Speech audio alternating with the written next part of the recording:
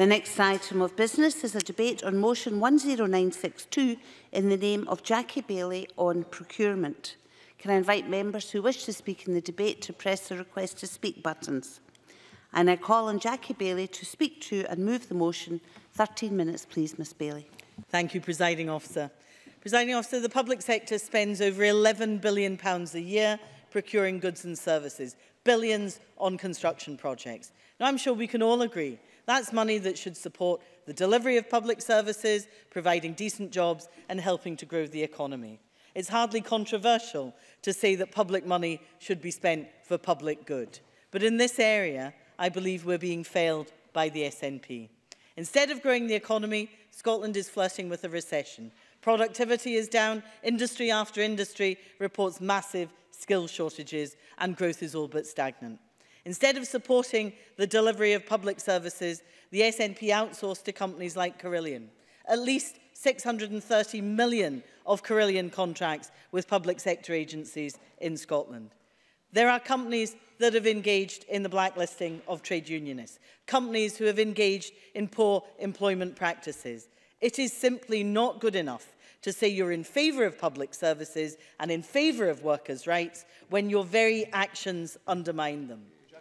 Promises made during the passage of the Procurement Act of 2014 have yet to materialise.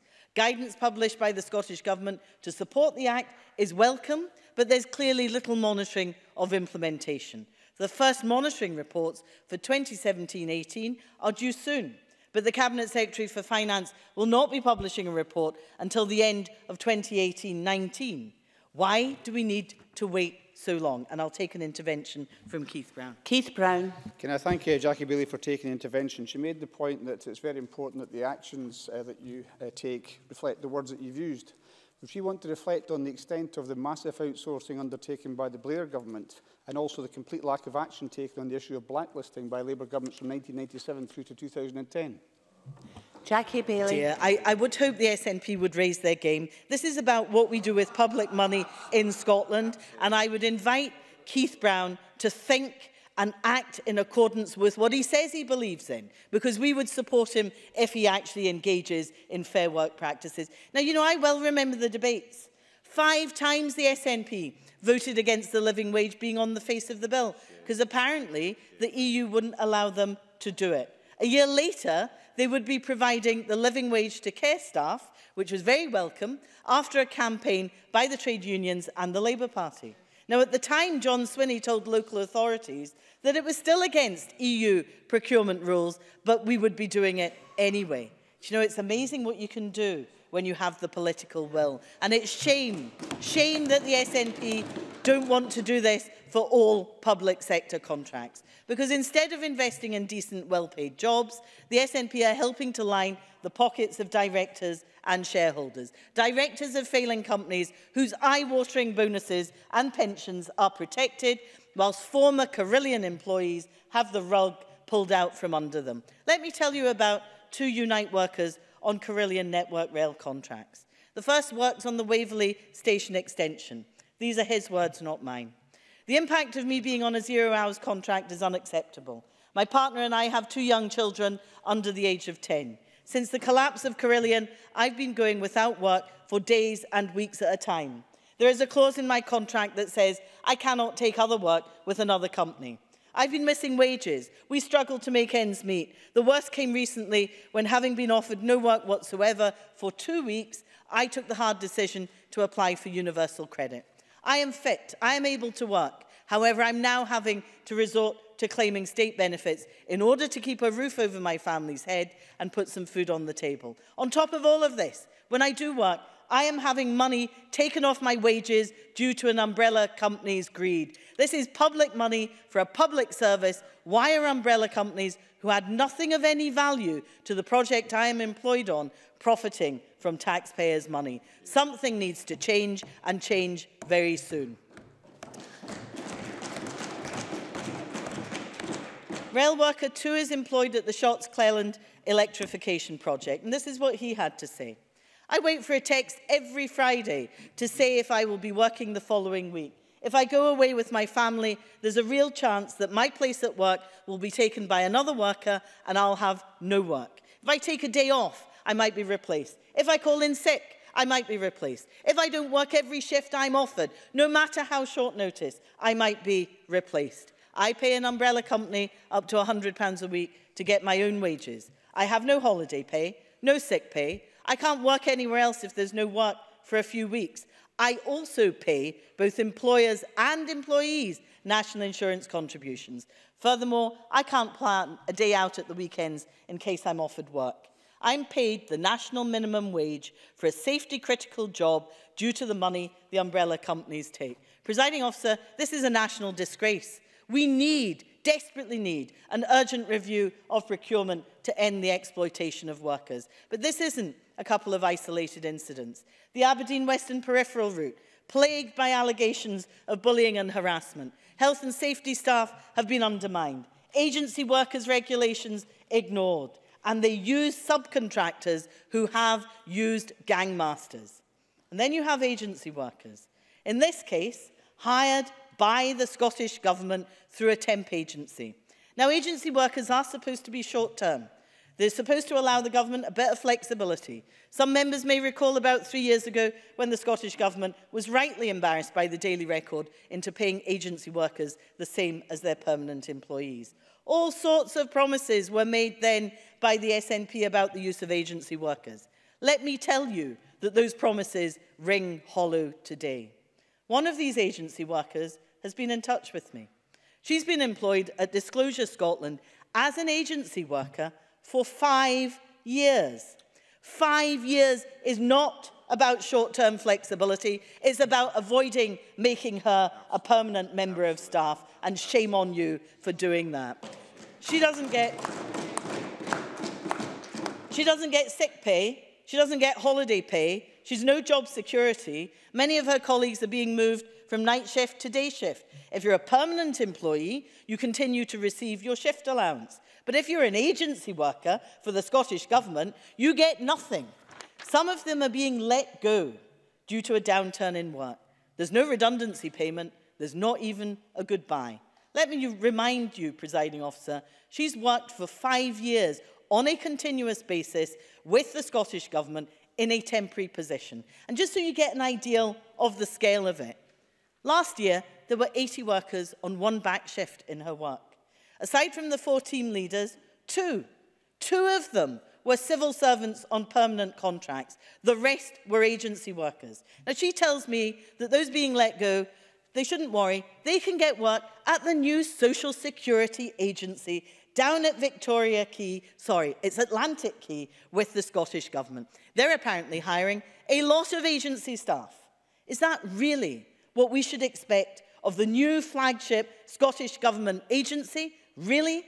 Temporary staff when you could make them permanent? Here is the truth about procurement by the Scottish Government. These are contracts signed off in St Andrew's House, leading to the exploitation of workers at Shotts. These are decisions taken by the Transport Minister, leading to 0 hours contracts at Waverley Station.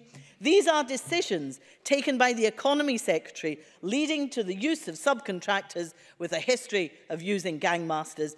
These are the decisions of the Scottish Government, where agency workers on lesser terms and conditions are employed for years instead of permanent staff.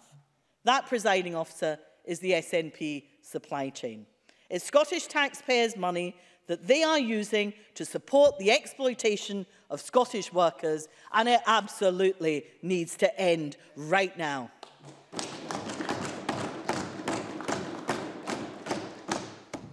And then, of course, Presiding Officer, we have the troubled Scottish Futures Trust. Now, don't let the SNP fool you. Their method of financing construction projects is a variation of PFI. A report which the Scottish Labour Party commissioned from well-known economists Margaret and Jim Cuthbert exposes a range of problems. The current approach is cloaked in secrecy. There is evidence of secondary market sales of debt, netting the equity investors up to 3 times the original capital that they put in. It's a bit like going to Wonga for a mortgage when you don't have to. And we know that private financing now costs more than borrowing through the Public Works Loans Board. In fact, it's double the cost. In 1 second, one local authority could apparently get a loan from the Public Loan Board for 2% interest, but was forced by SFT to use their private lender with an interest rate of 4%. I'm happy to give way and invite the member to say whether he considers that to be good value for money. John Mason. I wonder if the member would at least accept that it is better value for money than the PFI projects that Labour supported. I think you'll find, if you perhaps wanted to look at Margaret and Jim Cuthbert's report, that their analysis suggests is absolutely the same. So I suggest you look forward and let's do something about this, because you should know the changes made to the Hub Building Programme as a result of the changed classification of public sector projects means there's no cap on profits, no need to meet procurement guidance, and a greater role for the private sector. The result of all of this? More private ownership, more private control, more private profit, less government accountability. That's the SNP way of doing procurement for you. Presiding Officer, we need an immediate review of the Scottish Futures Trust. It's not delivering value for money. It is simply delivering bigger profits for the private sector. Instead, Scottish Labour would empower the public sector to deliver contracts in-house, because the SNP is not getting value for money. And just look at the example of BIFAB. There is at least £3 billion invested in renewables, but just a tiny proportion of that money stays in Scotland. As the GMB would rightly point out, if more of the supply chain and manufacturing was anchored in Scotland, think about the jobs and investment our communities would benefit from. But there is no planning, there's no joining things up, there's no anchoring of the supply chain in Scotland. There's little consideration of SMEs, who, as the FSB have said, would give a significant boost for Scottish local economies if more procurement money was actually spent with them. How disappointing it is that we don't simply do enough of that.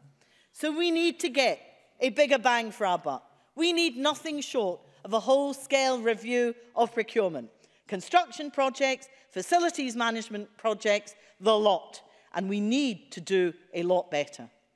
Scottish Labour believes that everyone on a public contract must be on the living wage. Scottish Labour believes that there should be an end to bogus self-employment, something employers use to save on national insurance costs. We believe that there should be no more zero-hours contracts, no more blacklisting, no more insecure work and agency workers on poor terms and conditions. No more umbrella companies and no more contracts with tax dodgers. The difference is Labour in government will deliver investment in SMEs, anchoring the supply chain in Scotland, decent, secure, well-paid jobs as part of all public contracts. That's the difference a Labour government will make in Scotland and indeed in the UK. And shame on the SNP for their complacency and allowing Scottish taxpayers' money to be used to exploit Scottish workers. I move the motion in my name. I now call Derek Mackay to speak to and move Amendment 10962.2. 8 minutes, please, Mr Mackay. Thank you, Presiding Officer. As Jackie Baillie has accurately said, over £11 billion a year is spent on goods, works and services across the public sector. In Scotland, that is a substantial figure and a substantial contribution to our economy. But that makes procurement one of our most powerful tools in helping us shape and deliver ambitions for an inclusive society where the benefits of economic prosperity are indeed shared. Now, the Scottish model of procurement, recognised internationally, takes into account a balance between cost, quality and sustainability. It has 4 key strategic objectives: improving supplier access to public contracts, embedding sustainability in all that we do, maximising efficiency and collaboration, delivering savings and benefits. And this model has underpinned the significant progress that we've made over the last few years. When we created Public Contracts Scotland in 2008, it was with the aim of seeing it develop into a one-stop shop for public contracts in Scotland to be advertised, something which, not that long ago, was transformational in opening up public spending to SMEs mentioned by Jackie Baillie. That is now a reality. The Procurement Reform Scotland Act 2014 made this a mandatory requirement. And in the last financial year, public bodies advertised over 15,000 contracts on Public Contracts Scotland, and 75% of suppliers awarded those contracts had a Scottish address, and 4/5 of which were SMEs. And we're also delivering savings to allow money to be reinvested in our public services. Collaborative procurement continues to deliver more than £150 million of savings per year. Now, from financial year 2008-9 to date, Scottish Government-led collaborative procurements have generated just short of £1 billion in savings. But as members know, our focus goes beyond savings and efficiency. It is also about opening up opportunities for businesses of all sizes to be able to compete for public sector work. I will. Jackie Baillie. He talks about savings, and I can't help but wonder if some of these savings have been made on the back of giving workers poor terms and conditions. Why doesn't the government engage in fair work practices? What about the rail worker at Shotts? What about the agency worker in Disclosure Scotland? Derek Mackay. I think that's a key point, and I was just turning to that. But I do think that savings and efficiency, collaboration, I think that growing and diversifying our economy is also important and part of a procurement strategy, absolutely not instead of. Because in addition to all of that, it is about supporting community benefits, creating jobs for people from priority groups, supporting apprenticeships for our young people, work experience opportunities and training opportunities as well, which is all of a feature, which is all a feature of our procurement policies. And specifically, it's about using public procurement to drive fair work practices in our public contracts.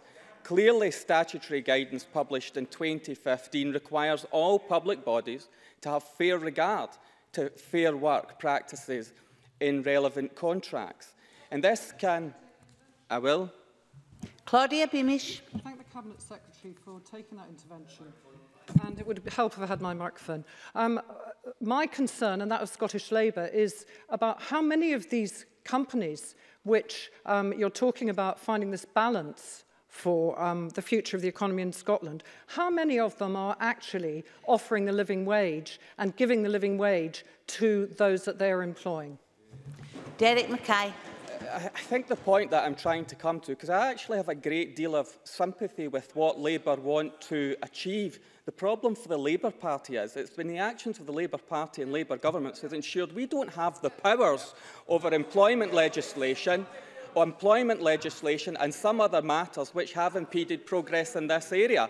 And that is why when I come to the point in the speech about the important and significant matter, I'm still answering your last intervention, Claudia Beamish, that it is important to recognise the legal constraints that we have to work within.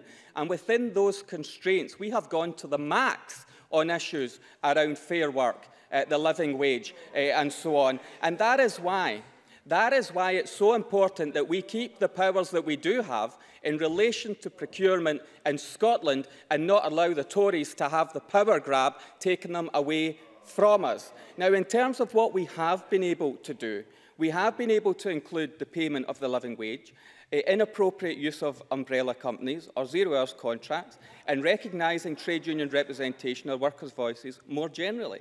And we're currently working with public bodies to develop best practice guidance that will help them implement this statutory guidance and promote fair work in the procurement decisions. And we continue to work closely with the Fair Work Convention to ensure that we support the 5 dimensions of the Fair Work framework in all that we're doing.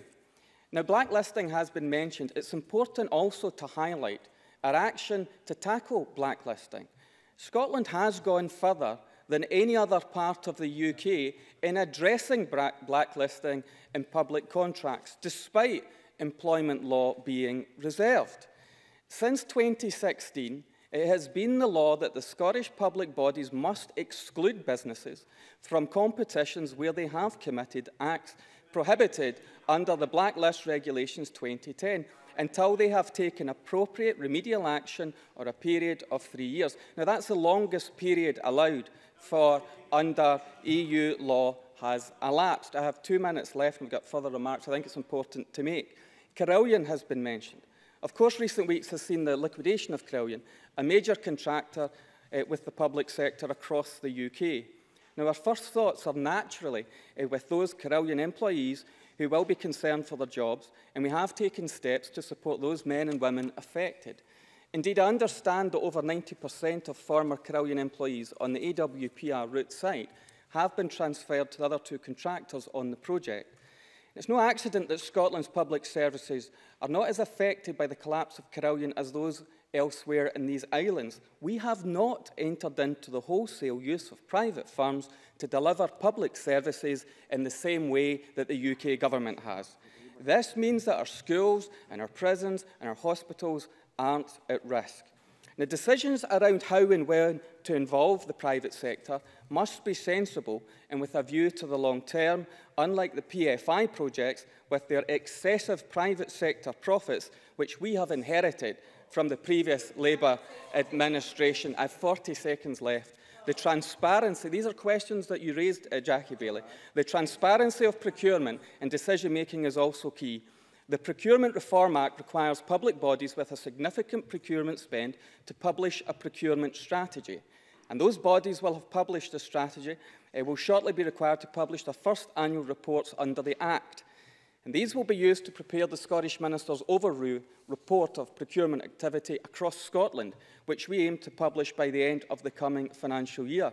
And, Presiding Officer, we are confident that the report will tell a positive story because we are proud of the progress that we've been made in reforming public procurement over recent years. But, of course, we will look to that to see what further actions we can take. Which is why, finally, the UK Government's shameless attempts to grab the power to regulate public procurement away from this Parliament under the guise of Brexit is not only an affront to the principles of devolution, but threatens to undermine everything positive we've done in this area. It is, in the UK, it is only Scotland which requires by law that any decision to award a contract is not based solely on price, but on quality too. In the UK, it is only Scotland which requires by law that companies have engaged in blacklisting are excluded from procurement procedures. And in the UK, it is only in Scotland which requires by law that public bodies consider community benefit requirements in major contracts. So this is progress that we have made and shouldn't be taken away and handed back to Westminster control. I move the amendment in my name. I now call Jamie Halcrow-Johnson to speak to and move Amendment 10962.3. Mr Johnson, 7 minutes. Thank you, Presiding Officer. The importance of procurement policy in how government operates cannot be underestimated. The Scottish Government, not to mention our local councils, is responsible for the stewardship of £11 billion, money transferred from the taxpayer to external bodies in expectation of an appropriate return. It is because of that value for money should be uppermost in our thoughts on these issues, and I welcome that being included as a central point in the Labour Party's motion today. We are, it must be remembered, using public funds and are entrusted to ensure that those public funds are well spent. Procurement problems often end up in the national news, not simply out of journalistic desire to fill column images, but because the public, quite rightly, gets frustrated when the use of their money does not meet the standards of propriety that they would and should expect. A positive feature in recent years has been the opening up of the procurement system across the UK, but it is by no means perfect. While advances have been made to make procurement more accessible, it can still be unnecessarily complex and create barriers to the greater involvement of small businesses. If we want to ensure that there is an element of fairness in all of this, scale should not determine a business's ability to compete. One significant achievement from UK level came in 2013-2014, where the pledge to procure a quarter of central government's goods and services by value from SMEs was met. Raising the number of SMEs, third sector and supported businesses' involvement was also a key priority in the Scottish Government's procurement strategy. So it is disappointing to hear that the proportion of local authority procurement from SMEs in Scotland has fallen in the past 5 years. The Scottish Government's economic strategy also points to the benefits that procurement can provide, observing that it can be a driver of innovation and sustainability through the powers granted by the Procurement Reform Act. The 2014 Act was a significant piece of legislation, but in many ways we find ourselves today rehashing the old debates that took place during its enactment. We must be cautious in assuming that procurement policy can be used to cure all ills in our economy. In truth, there is a balance to be struck. Procurement can be used to promote responsible business practices, but it must not come at the cost of raising the barriers for entry into the procurement marketplace. This not only includes the price of compliance, which may be seen as justifiable, but also in terms of additional reporting and monitoring. While the consequences of too great a regulatory burden may be unintended, they would also be inevitable, that we would reduce the social good of involving small businesses, of encouraging local procurement, and ultimately impact on the value for money that we hope to achieve. Employment standards are, of course, significant. In addition to areas outlined by Labour, there could be the opportunity to encourage more investment in skills, training, apprenticeships and employee development that the modern economy will require. However, we will struggle to do this in a coherent way if the needs of businesses are not considered. As I mentioned previously, our existing procurement policy continues to be far from perfect. Some level of inefficiency will always be a feature of the system, but there are several areas where we still have some distance to travel. The fiasco of the Scottish Government's approach to IT projects has rightly outraged many. Not only have costs escalated out of control in several years, but we have also seen projects delivered years behind forecasts or dumped after considerable investment, as with the SPS finance system. And most pressing example for my constituents must be the handling of farm payment system, which cost many dearly as farming incomes were already being squeezed. There are, of course, areas where we look to make positive innovations. Some work has taken place to uncouple large contracts to ensure smaller businesses can compete, but it's far from enough. With broadband, we see millions of pounds administered in supporting rollout, but a process that is slow and unwieldy, delivered through two separate schemes but with a single contractor. Support for other delivery providers on smaller projects throughout the Highlands and Islands enterprise area seems to leave space for improvement. Again, in my region, the procurement of ferry services is under review, although we received some preliminary findings in December through Transport Scotland. Here is an example of where the procurement procedure seems to have been a relative success in the past, with both local people and local businesses largely supportive of the current operators. But it now appears that the Scottish Government might be minded to bring these services in-house again with a public operator. The Labour Party's motion refers to businesses having a supply chain that is anchored in Scotland, and I'd want to steer away from any sense of the Parliament taking a protectionist or insular stance here, and I do not think that's what the motion intends. This is not a moment for crying Scotland first, but instead a way of looking at some of the benefits of local procurement, particularly at local authority level, in a way that reflects our interests in value for money and wider sustainability. In another example from my region, livestock farmers in Shetland, who I had the pleasure of meeting recently, observed that they had greater capacity to supply to schools, hospitals and care homes across the islands. Last year, Fergus Ewing observed that the Scottish Government could do better in this regard, pointing out that the majority of food, 52% in the public sector, is sourced from outside of Scotland. I know that my colleague Brian Whittle is going to speak in more detail on food and drink procurement. However, in relation to procurement generally, I would welcome figures highlighted by FSB Scotland, which show that Shetland is the top-performing local authority for procurement from local SMEs, followed by Orkney. And this is an area where the Highlands and Islands as a whole performs well, with Murray, the Western Isles and Highland councils all above average.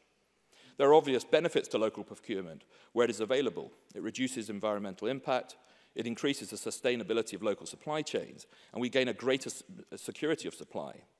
Centrally directed policy should not stand in the way of measures like this, and best value should reflect these wider interests.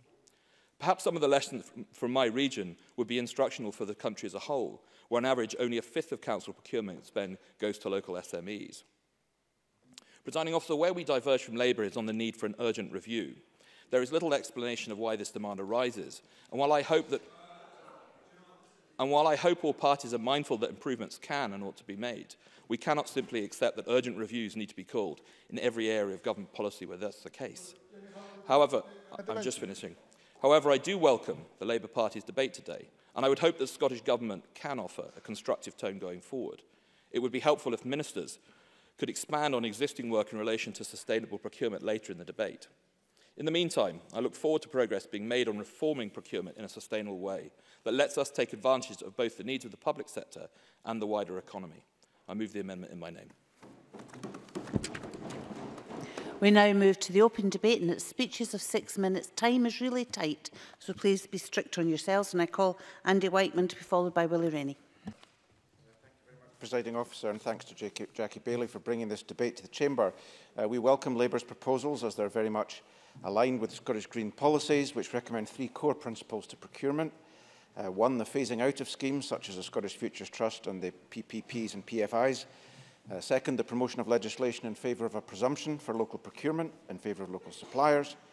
And third, the preferment of procuring from ethical and fair trade suppliers.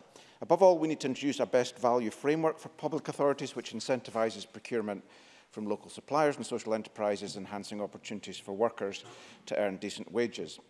And public procurement laws, I do concede, have been improved in Scotland, but they certainly should allow decision makers to source products and services based on sustainability, equality, community benefit and local supply, not just the value of short-term costs and returns. And that's one of the reasons why we're in favour of the TECL exemption being applied, so that public authorities can ensure that local publicly owned enterprises are favoured in procurement processes.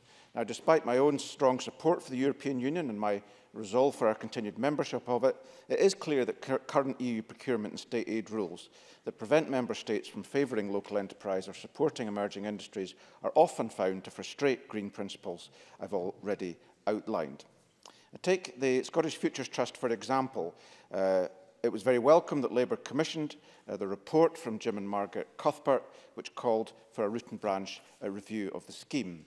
I'm deeply concerned that such a major publicly funded enterprise can be allowed to operate without effective scrutiny.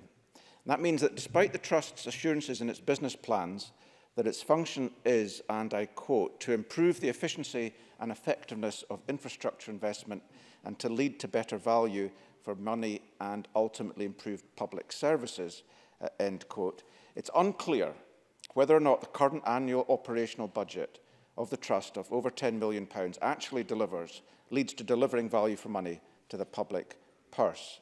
Value for money that should be procured via public services such as housing.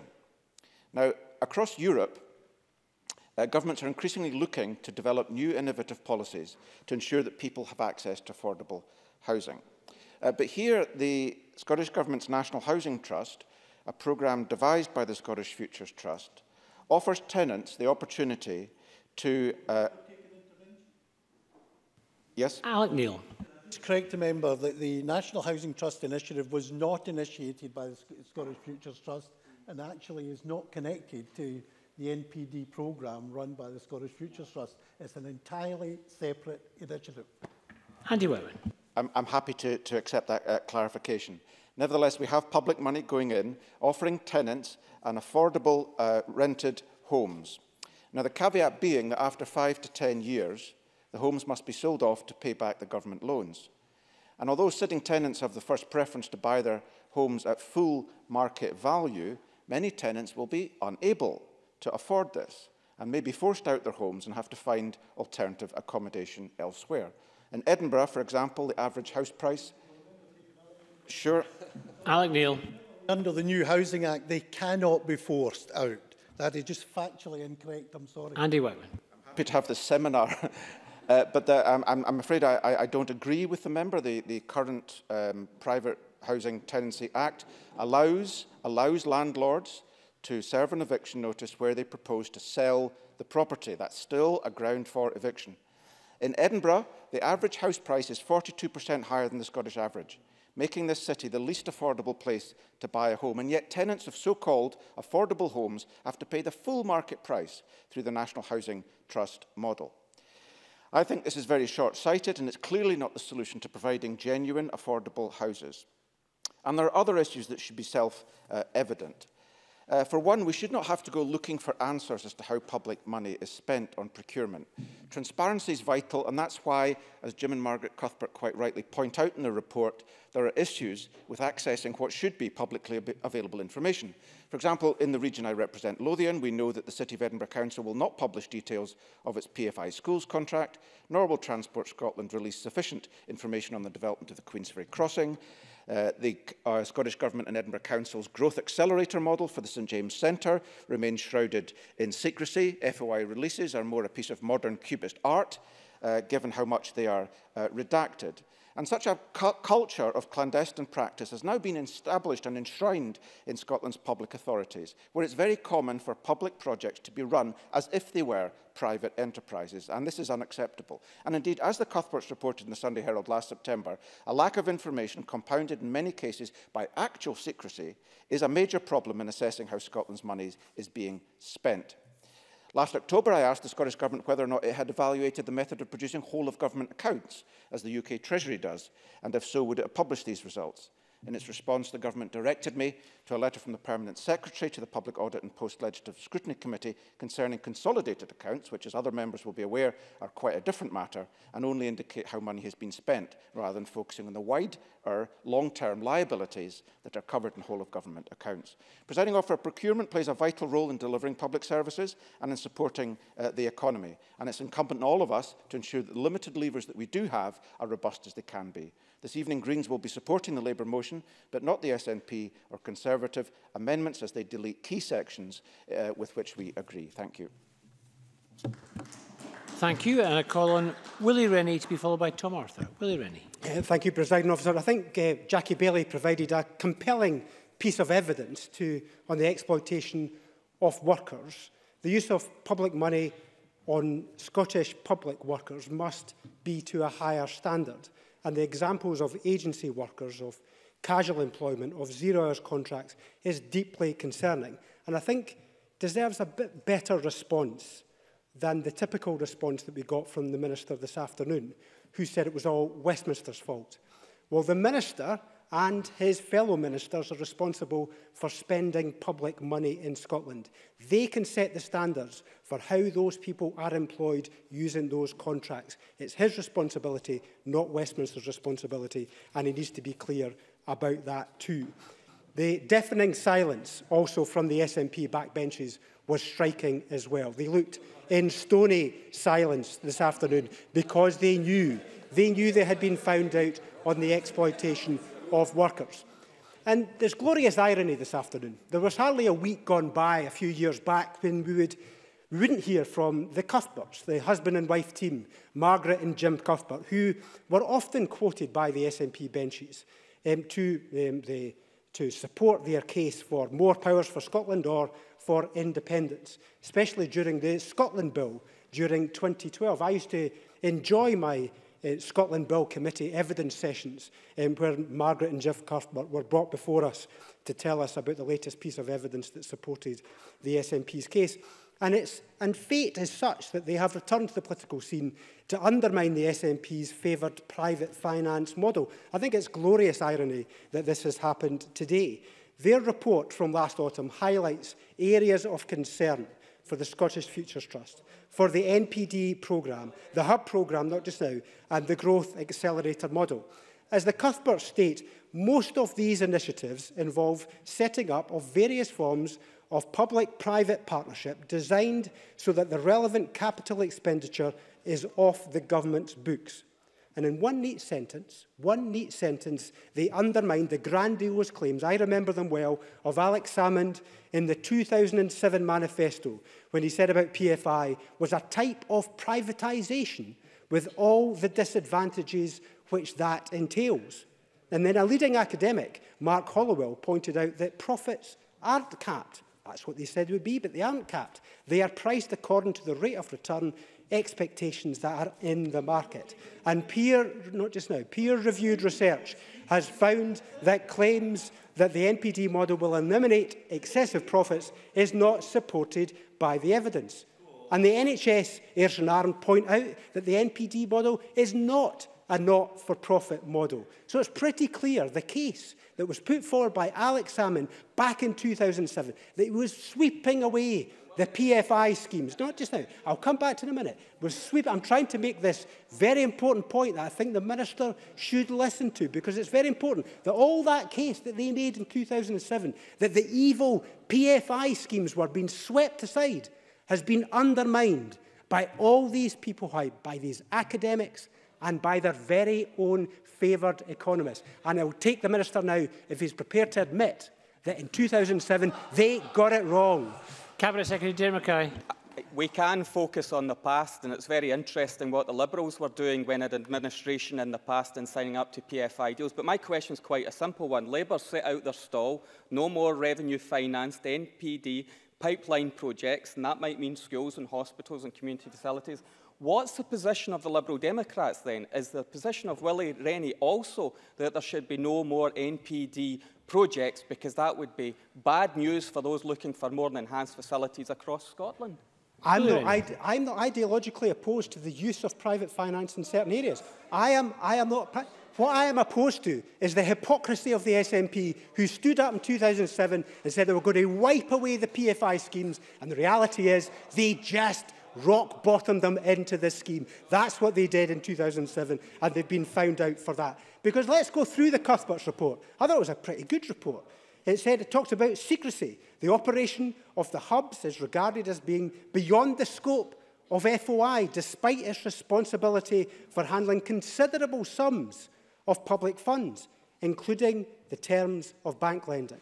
They talk about the lack of clear definition for indicators used by the hubs. They are often non-standard form, they said. A small number of Tier 1 firms means that they will dominate large-scale construction in Scotland, limiting opportunities for others. The loss of HQ jobs, research, etc., because of these Tier 1 firms being dominated outside Scotland. That's a very important point. And I noticed the Minister said in his contribution that they had Scottish address. He did not say that they were headquartered in Scotland. And they did not bring the jobs, the research, the management jobs, the leadership jobs that all comes with that. He talked about an address. He was very careful with the language that he used. It also talks about the limitations on SMEs to just subcontracting. And is the government exercising sufficient scrutiny over the Scottish Future Trust activities? There's a big question that they ask, and the sustainability of the financial commitments entered into. Is that scrutinised too? Is the government expertise being hollowed out within the government when so much has been contracted out in the way it has under the Scottish Futures Trust? So there are many, many big questions that the government needs to answer, and it needs better answers, much better answers than the Minister has provided this afternoon. Thank you. Thank you, Mr Rennie. Calling Tom Arthur to be followed by Neil Findlay. Thank you, Presiding Officer. I would like to begin on a note of consensus. I believe that the majority of members in this Parliament agree that public sector procurement should, to quote the motion before us, provide value for money, ensure good employment practices are followed, have a supply chain that is anchored in Scotland, and provides opportunities for businesses and jobs. This is, of course, the approach that informs the Scottish Government's procurement strategy. It's why a community benefit requirement is given a statutory definition in the 2014 Procurement Reform Scotland Act. So it is to be welcomed that there is continued strong support for the principle that decisions on procurement should be taken based on overall economic and social value, and not simply the bottom line.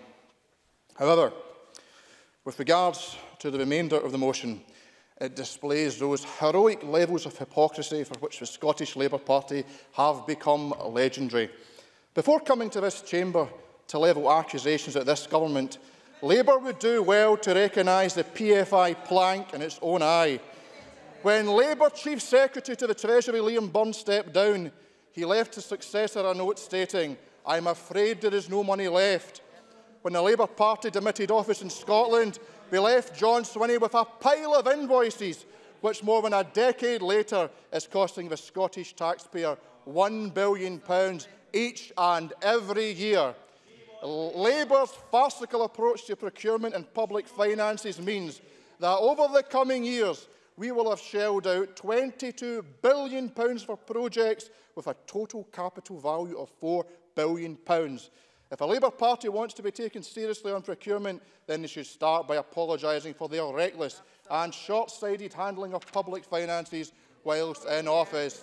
No, because I'm about to come on to something quite important which Jackie Baillie failed to take due credence to. Now, Presiding Officer, this debate, aside from giving Labour an opportunity to polish our brass necks, would more normally contain much discussion on how EU procurement directives and ECG case law would be interpreted in a way consistent with one's own political values. I would rather we were in circumstances where this debate could consider the evolving nature of the single market, the developments relating to proposed revisions of the Posted Worker Directive, and what the potential implications of President Macron's vision of a more integrated Europe are on EU procurement law. However, Scotland now finds, Scotland now finds itself being dragged out of the EU against its sovereign will. And I will give way to a pithy intervention from Jackie Baillie. Jackie Baillie. Well, it will indeed be so. Can you tell me why the Scottish Government avoids EU regulations which give temporary workers the same conditions after 12 weeks by using paid between assignment contracts and by using agency workers? Why do you avoid EU procurement regulations by this underhand manner? I don't recognise that intervention from Jackie Baillie, but I'm sure my colleague, the Cabinet Secretary for Finance and the Constitution, will be more than happy to address these specific points. Now, the implications for our economy and our way of life as a result of Brexit are profound and catastrophic, with polling released today showing that 61% of Scots saying that both our economy and the wider UK economy will be worse off as a result of Brexit. This echoes the views of expert economists that I hear week in and week out as a member of the Economy, Jobs and Fair Work Committee. Given that a growing economy is fundamental to generating the revenue necessary for ambitious public sector procurement, the devastating economic damage that would follow from a hard Brexit would have a severe impact upon tax revenue, presenting huge challenges to the government in maintaining sustainable procurement that delivers wider social benefits. Presiding Officer, it is not just Brexit's threat to the economy that would harm procurement in Scotland. The UK Government's power grab could make it all but impossible for the Scottish Government to deliver sustainable procurement. That is the fundamental issue in this debate, as highlighted in the amendment in the name of Derek Mackay. Without powers over procurement in this Parliament and common frameworks agreed by consent, all of our deliberations become academic. And, Presiding Officer, I fear what the consequences would be if power over procurement in Scotland became the sole preserve of a right-wing, hard Brexit Tory government in Westminster. What concessions would be given in trade deals by a weak and isolated UK? And what would be the implications for our publicly owned NHS? And would there be a rollback on workers' rights and protections, incentivising bidding companies to engage in sharp practices and a race to the bottom? Presiding Officer, we don't have to look very far for the answers. It is clear that the hard Brexiteers are driving the agenda. They know that Theresa May is asking for a cherry-picked settlement that the EU simply cannot deliver, and they are biding their time, willing the talks to fail, that so when we reach exit day in little over a year, a bonfire of regulations can commence in earnest. We in this place have a solemn duty to ensure that all powers that currently sit with this Parliament, including those relevant to procurement, remain with this Parliament. Presiding Officer, the future arrangements, laws and processes regarding procurement across the UK must be achieved through agreement and not imposition. Our immediate priority must be ensuring that the powers of this Parliament are retained. Once that is achieved, however, we will then, as a Parliament, have a role to play in debating and discussing what shape the future procurement landscape should take in a post-Brexit world. For me, that must be one in which procurement continues to be used to promote the fairest and most robust of workers' rights, one that is bold in its use as a lever to promote sustainable economic growth, and one that is as transparent, open and accountant as possible. I believe that there are principles upon which general agreement can be found. Presiding Officer, I do regret that such future discussions will be necessary, and I still hope that the catastrophe of Brexit can be averted. However, if it seems increasingly likely we are to be torn out of the single market, then it is vital that this Parliament has the powers to shape future procurement in Scotland. Thank you. Can I call on Neil Findlay to be followed by Alec Neil? Speeches in here, Presiding Officer, but that was an absolute belter, I have to say. Talk about anything apart from the subject that we're talking about. Talk about any other government, any other council, any other authority, apart from the responsibilities that you have for public procurement in Scotland. Because it's very important. It's a very important issue. It's a very important part of our economy. No, I won't. Sit down. Very important part of our economy, sustaining many small and large businesses and millions of jobs. It has the potential to deliver a whole range of economic as well as social policy objectives.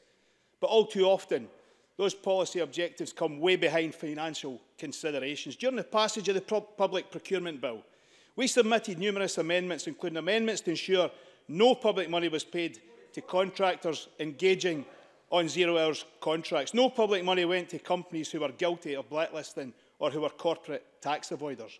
All of these amendments, all of them, were voted down by SNP MSPs who trotted through as usual, voting the same way as the Minister tells them. Not one of them got an independent thought in their head.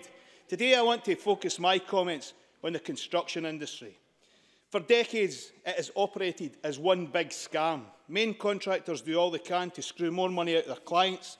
They then seek to screw as much money as they can out of their subcontractors, and this is repeated down the subcontracting line.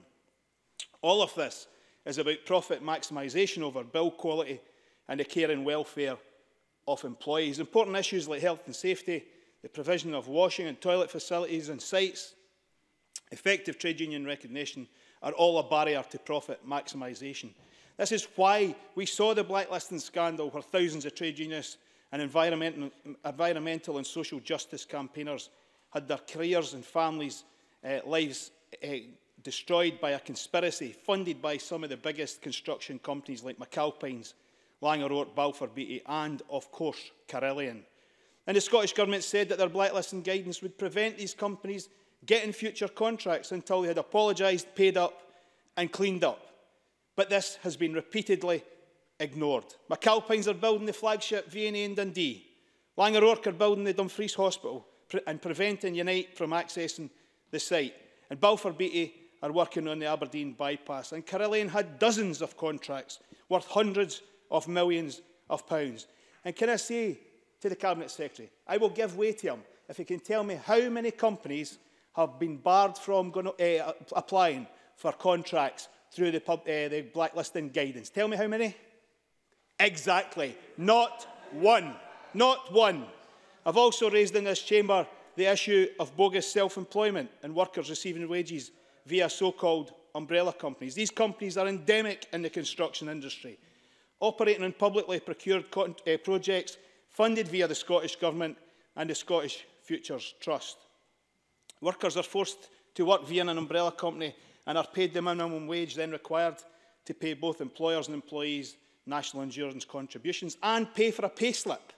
And they're told to claim money back via expenses, meaning their employers avoid their responsibilities. These practices were at play on the Forth Crossing. They're at play on the Aberdeen bypass, and they're at play on many other contracts. So, in light of this, if Mr Brown wants to make an intervention, happily. Keith Brown. Can I thank Neil Findlay for taking intervention? I wonder if he'd want to associate himself with the remarks of Jeremy Corbyn, where he blamed many of these things on what he called, like Nigel Farage, cheap foreign labour. Does he have the same view of some of these workers involved? If I can just finish the intervention, does he have the same approach to people coming from overseas to work in this country? Oh, come on now. Tell lies. Mr Findlay, don't use terms like that in this Parliament, please. Mr Findlay, continue. Mr Brown should correct the record because he knows that isn't what was said, but he uses that to twist people's words. When we look at the way in which PAYE has been exploited on contracts that you're responsible for, Mr Brown, you're responsible. Take your responsibility seriously. When we look at Carillion, we're still waiting to see the full effect of the collapse. Employees scammed out of their pensions and then being signed up again by a new employer but under umbrella companies. On Network Rail contract, the Scottish Government should use its cash and influence to push Network Rail to establish an in-house contracting division to deliver these essential contracts. In 2017, Scottish Labour commissioned the report by Jim and Margaret Cuthbert on the Scottish Futures Trust and its hub activities. That report exposed the lack of transparency around hubcos, the secrecy around them, and who is actually investing, and it exposed pure value for money. Presiding Officer, I support the motion in Jackie Baillie's name, but I'm actually coming to the conclusion that with all of what is going on in the construction industry, if we look at the Edinburgh Schools project, the trams, PFI, NPD, non-profit distributing model, Only problem is it distributes profit. If we look at blacklisting, umbrella companies, and all the other stuff that's going on in the construction industry, I think we're coming to the stage where we may have to look at a public inquiry into the way that the construction industry operates, because it is a scandal how it operates. Presiding Officer, there is also a human cost to all of this. Last year I heard from a Unite rep about a group of African men working on a major public contract for a foreign-based subcontractor. 6 minutes, Mr Finlay. 30 or 40 of them living in one house, paying £400 a month. One of the men's wives, who was living in Portugal, died during childbirth, and so did the child. And the employer done nothing. The men who worked with him, his colleagues, had to whip round to send the man home to deal with that tragedy. That's on a Scottish public sector contract. It should be ashamed. Thank you. I recognise that members' passions run high in these debates. Please refrain from using unparliamentary language at all times. At all times, Mr Finlay. That means you specifically.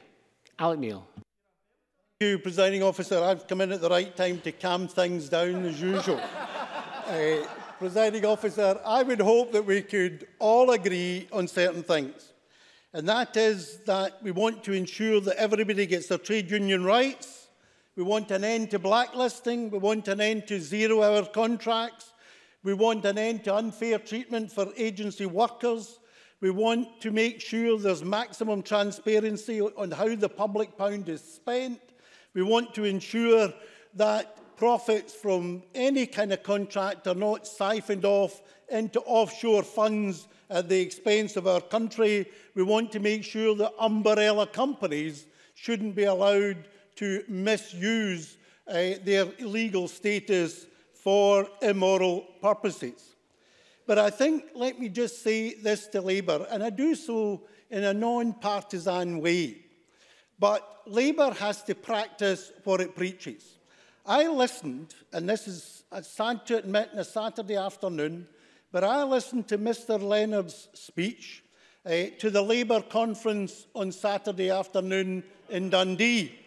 And one of the things that he was rightly advocating is that we should try to do what we can to drive down the cost of existing PFI contracts. And indeed, that's something that I tried to do, particularly when I was the Health Secretary, and we had some success.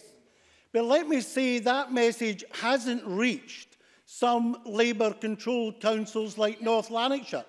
For example, during their budget discussions in the last month, the SNP and others have been urging them to do exactly that in relation to the massive payments paid out in PFI contracts on behalf of the taxpayers of North Lanarkshire in relation to the school building programme over the last 10 years. And every single Labour councillor refused to review the PFI contracts. So I say to the Labour Party, before you start criticising everybody else, look in the mirror at what Labour councillors are doing. Look at your track record. You're sitting next to Lewis MacDonald, a fine man. I've got a lot of time for Lewis. But I'm in here long enough to remember when Lewis was the Deputy Minister of Health under Andy Kerr, who was the Minister of Health. It's a pity Willie Rennie's not here to listen to it. I thought you were supposed to listen to the rest of the debate after you'd spoken.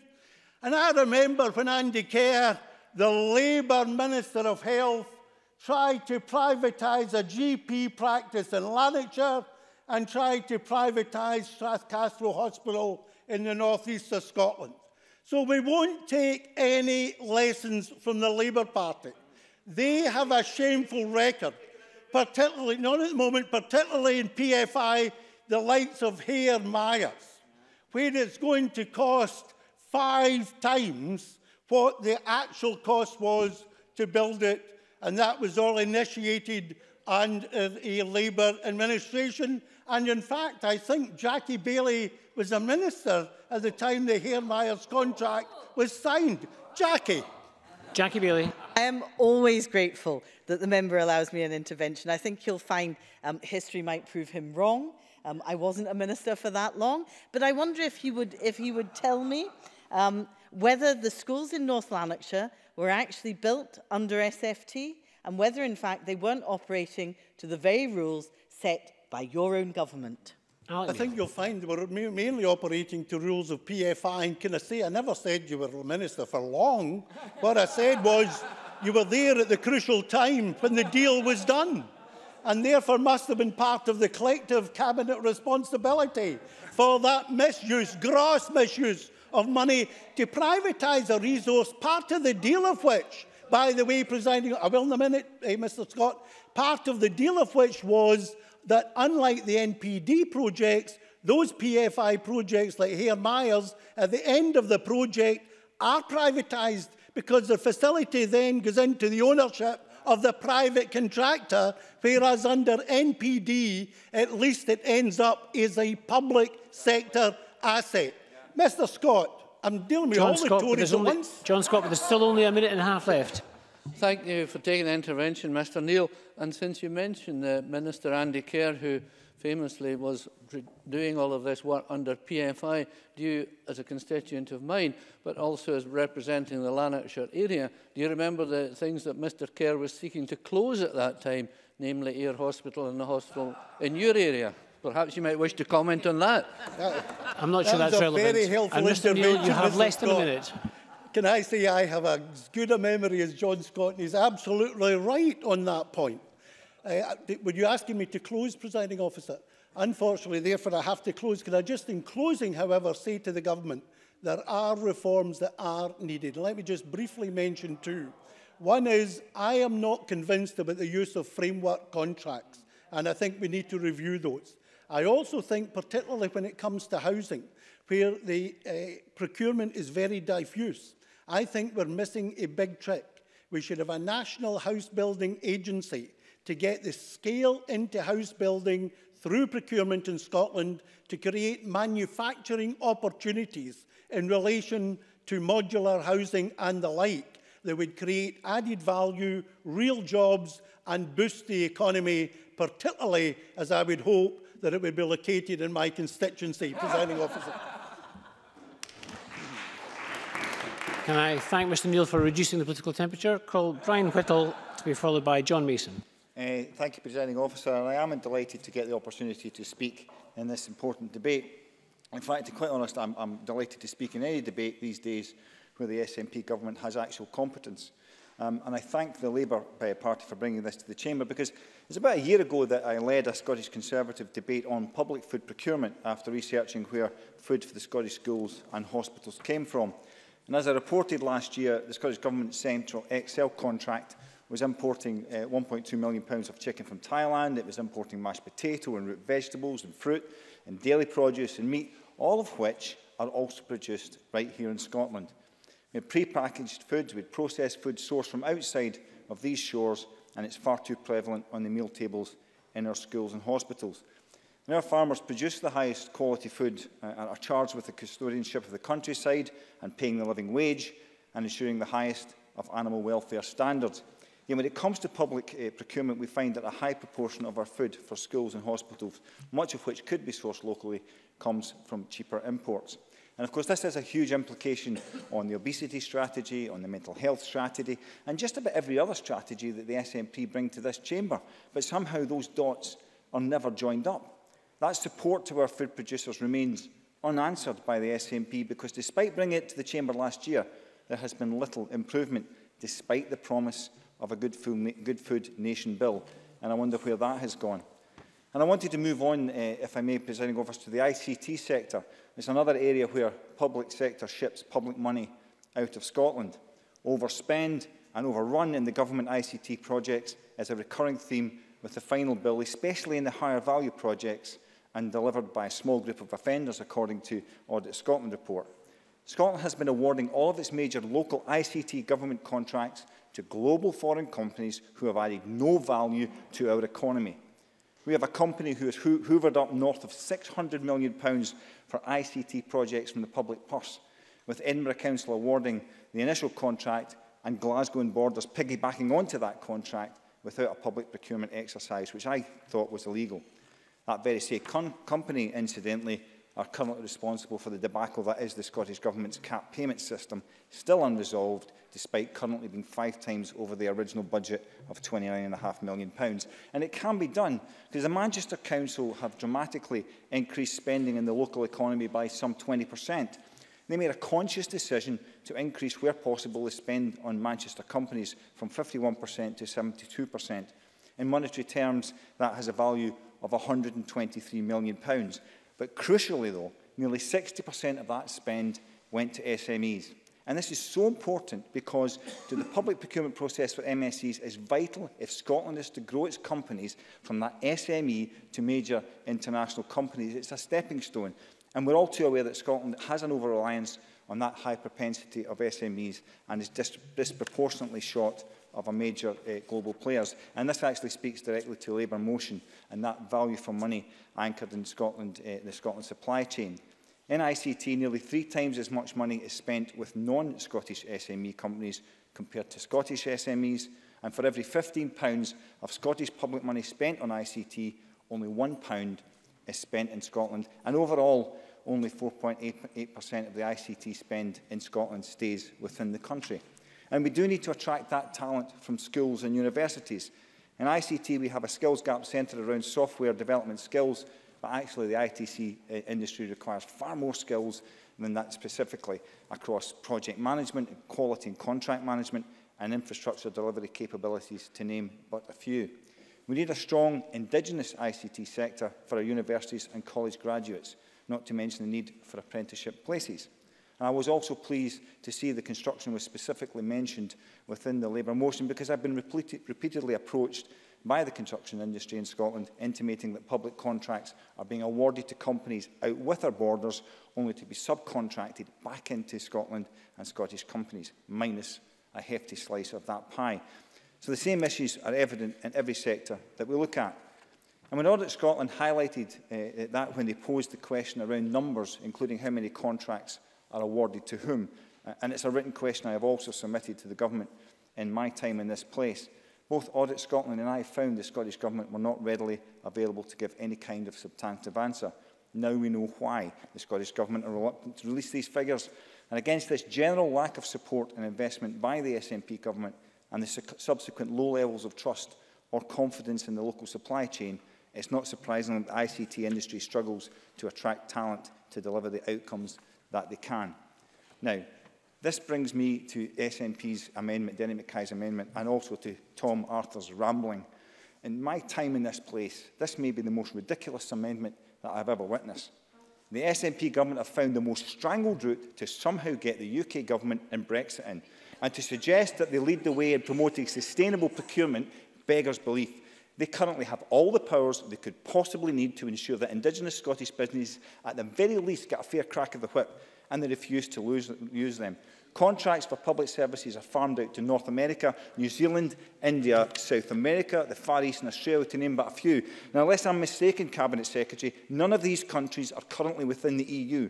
It's absolutely pathetic, but at least consistent, that the SNP would rather use all the energy to find a way to blame somewhere else for their failings rather than use government powers to actually support Scottish business. Better for Scotland? I think not. Presiding Officer, Scotland is the biggest exporter of public sector money in Europe. Is that time? I will leave it there, Presiding Officer. Thank you very much, Mr Whittle. I call on John Mason to be followed by Monica Lennon. Thank you, Presiding Officer. I do have to say I think procurement is always going to be a challenge. It's a balancing act on a variety of fronts. Do we want something now and take on the debt to pay later? Or do we wait and save up and buy it at a later date? Do we purchase the cheapest option, sometimes called value for money? Or do we pay a bit more and support local businesses and the economy? In past times, Labour councils would apparently give contracts to companies they had a very close relationship with, Labour councils. They paid over the odds and more frequent delays than we see today. Then PFI or PPP was the bright, shiny new thing. I was a councillor in Glasgow and was not happy about the PFI projects to renew all the secondary schools in the city. What was perhaps most galling at that time was that Labour councillors would not admit that PFI was the only option, and they were doing it reluctantly. Rather, the Labour councillors pretended that they wanted to do PFI all along. Now, we did get some good new schools, but we paid well over the odds, and new problems arose, such as who was responsible for which repairs? Was it vandalism? Was it wear and tear? And school facilities also became unavailable at a reasonable cost for out-of-hours clubs and activities. No, if Mr Finlay would give a bit more respect to this Parliament, I think he might be given a bit more opportunity to speak. I remember particular problems around schools IT in Glasgow, where senior officials did not have the IT expertise to deal with the companies, PFI companies, and we ended up with a senior officer from the Education Department resigning his post when it went seriously wrong. Labour's record on procurement for services in Glasgow has also been far from perfect. I remember the Labour Council put money advice out to tender, and we nearly had all the CABs in the East End of Glasgow closing. Now, PFI and PPP, and to some extent NPD, have been devices on a positive sense to bring in additional funding, but also in a negative sense, devices to get round accounting rules on debt. But any way you look at it, lease the schools or borrow for them, the money has to be paid back sometime. So I would argue that the Scottish Government has done its best, providing much-needed infrastructure across this country, while having to live within a range of restrictions, which include keeping to the EU rules on borrowing and procurement, and maintaining the future repayments at a reasonable level, which is currently 5%. One of my big fears, if Labour ever got back into power, let me finish this point. One of my big fears, if Labour ever got back to power, based on their history of borrowing recklessly, would mean that they would not stick to a 5% or other prudential level. Was it Mr Hawker? No, sorry, Mr Whittle. Yeah, can I thank the member for taking an intervention? Just wondering, are you going to blame the EU for the SNP government giving so much ICT contract to North America? John Mason. I mean, if you've got a specific contract to ask about, then by all means ask the relevant council or government minister, whoever it is. I think the point is that the EU has restricted us from awarding contracts to more local Scottish companies. Now, the bad side to that is that that has not helped our companies. The good side has been it's been fairer, and we all know that some other European countries, at least, would not allow Scottish and British companies in if it was not for these rules. Now, it may be that there are some tiny silver linings within the huge Brexit cloud, and maybe leaving the EU can remove some of these restrictions. Maybe we can favour Scottish companies more. However, we have to be realistic, as there can be a downside as well. Positively, we can spend money with Scottish organisations, and that money is more likely to be recycled in the Scottish economy. However, it may also mean we pay more for things. If we reject a cheaper product from Germany, China, or chicken from Thailand, if we are to pay more for goods and services or infrastructure, then we are going to have less money and presumably less infrastructure to show for it. I'm obviously delighted if we can favour Scottish organisations, but we have to think through how much we are willing to pay for that. Would we pay 10% more for a Scottish product than what is available elsewhere? Would we pay twice as much? And what if the Scottish product is very different or very much less popular, like Scottish wine? I wonder if Labour are going to argue that all the wine in Parliament should be from Scotland. One of the key lessons I learned in economics class at Glasgow University was that trade can benefit both countries. We are better at producing and selling salmon, whisky, financial services. Others are better at rice, bananas, wine, whatever.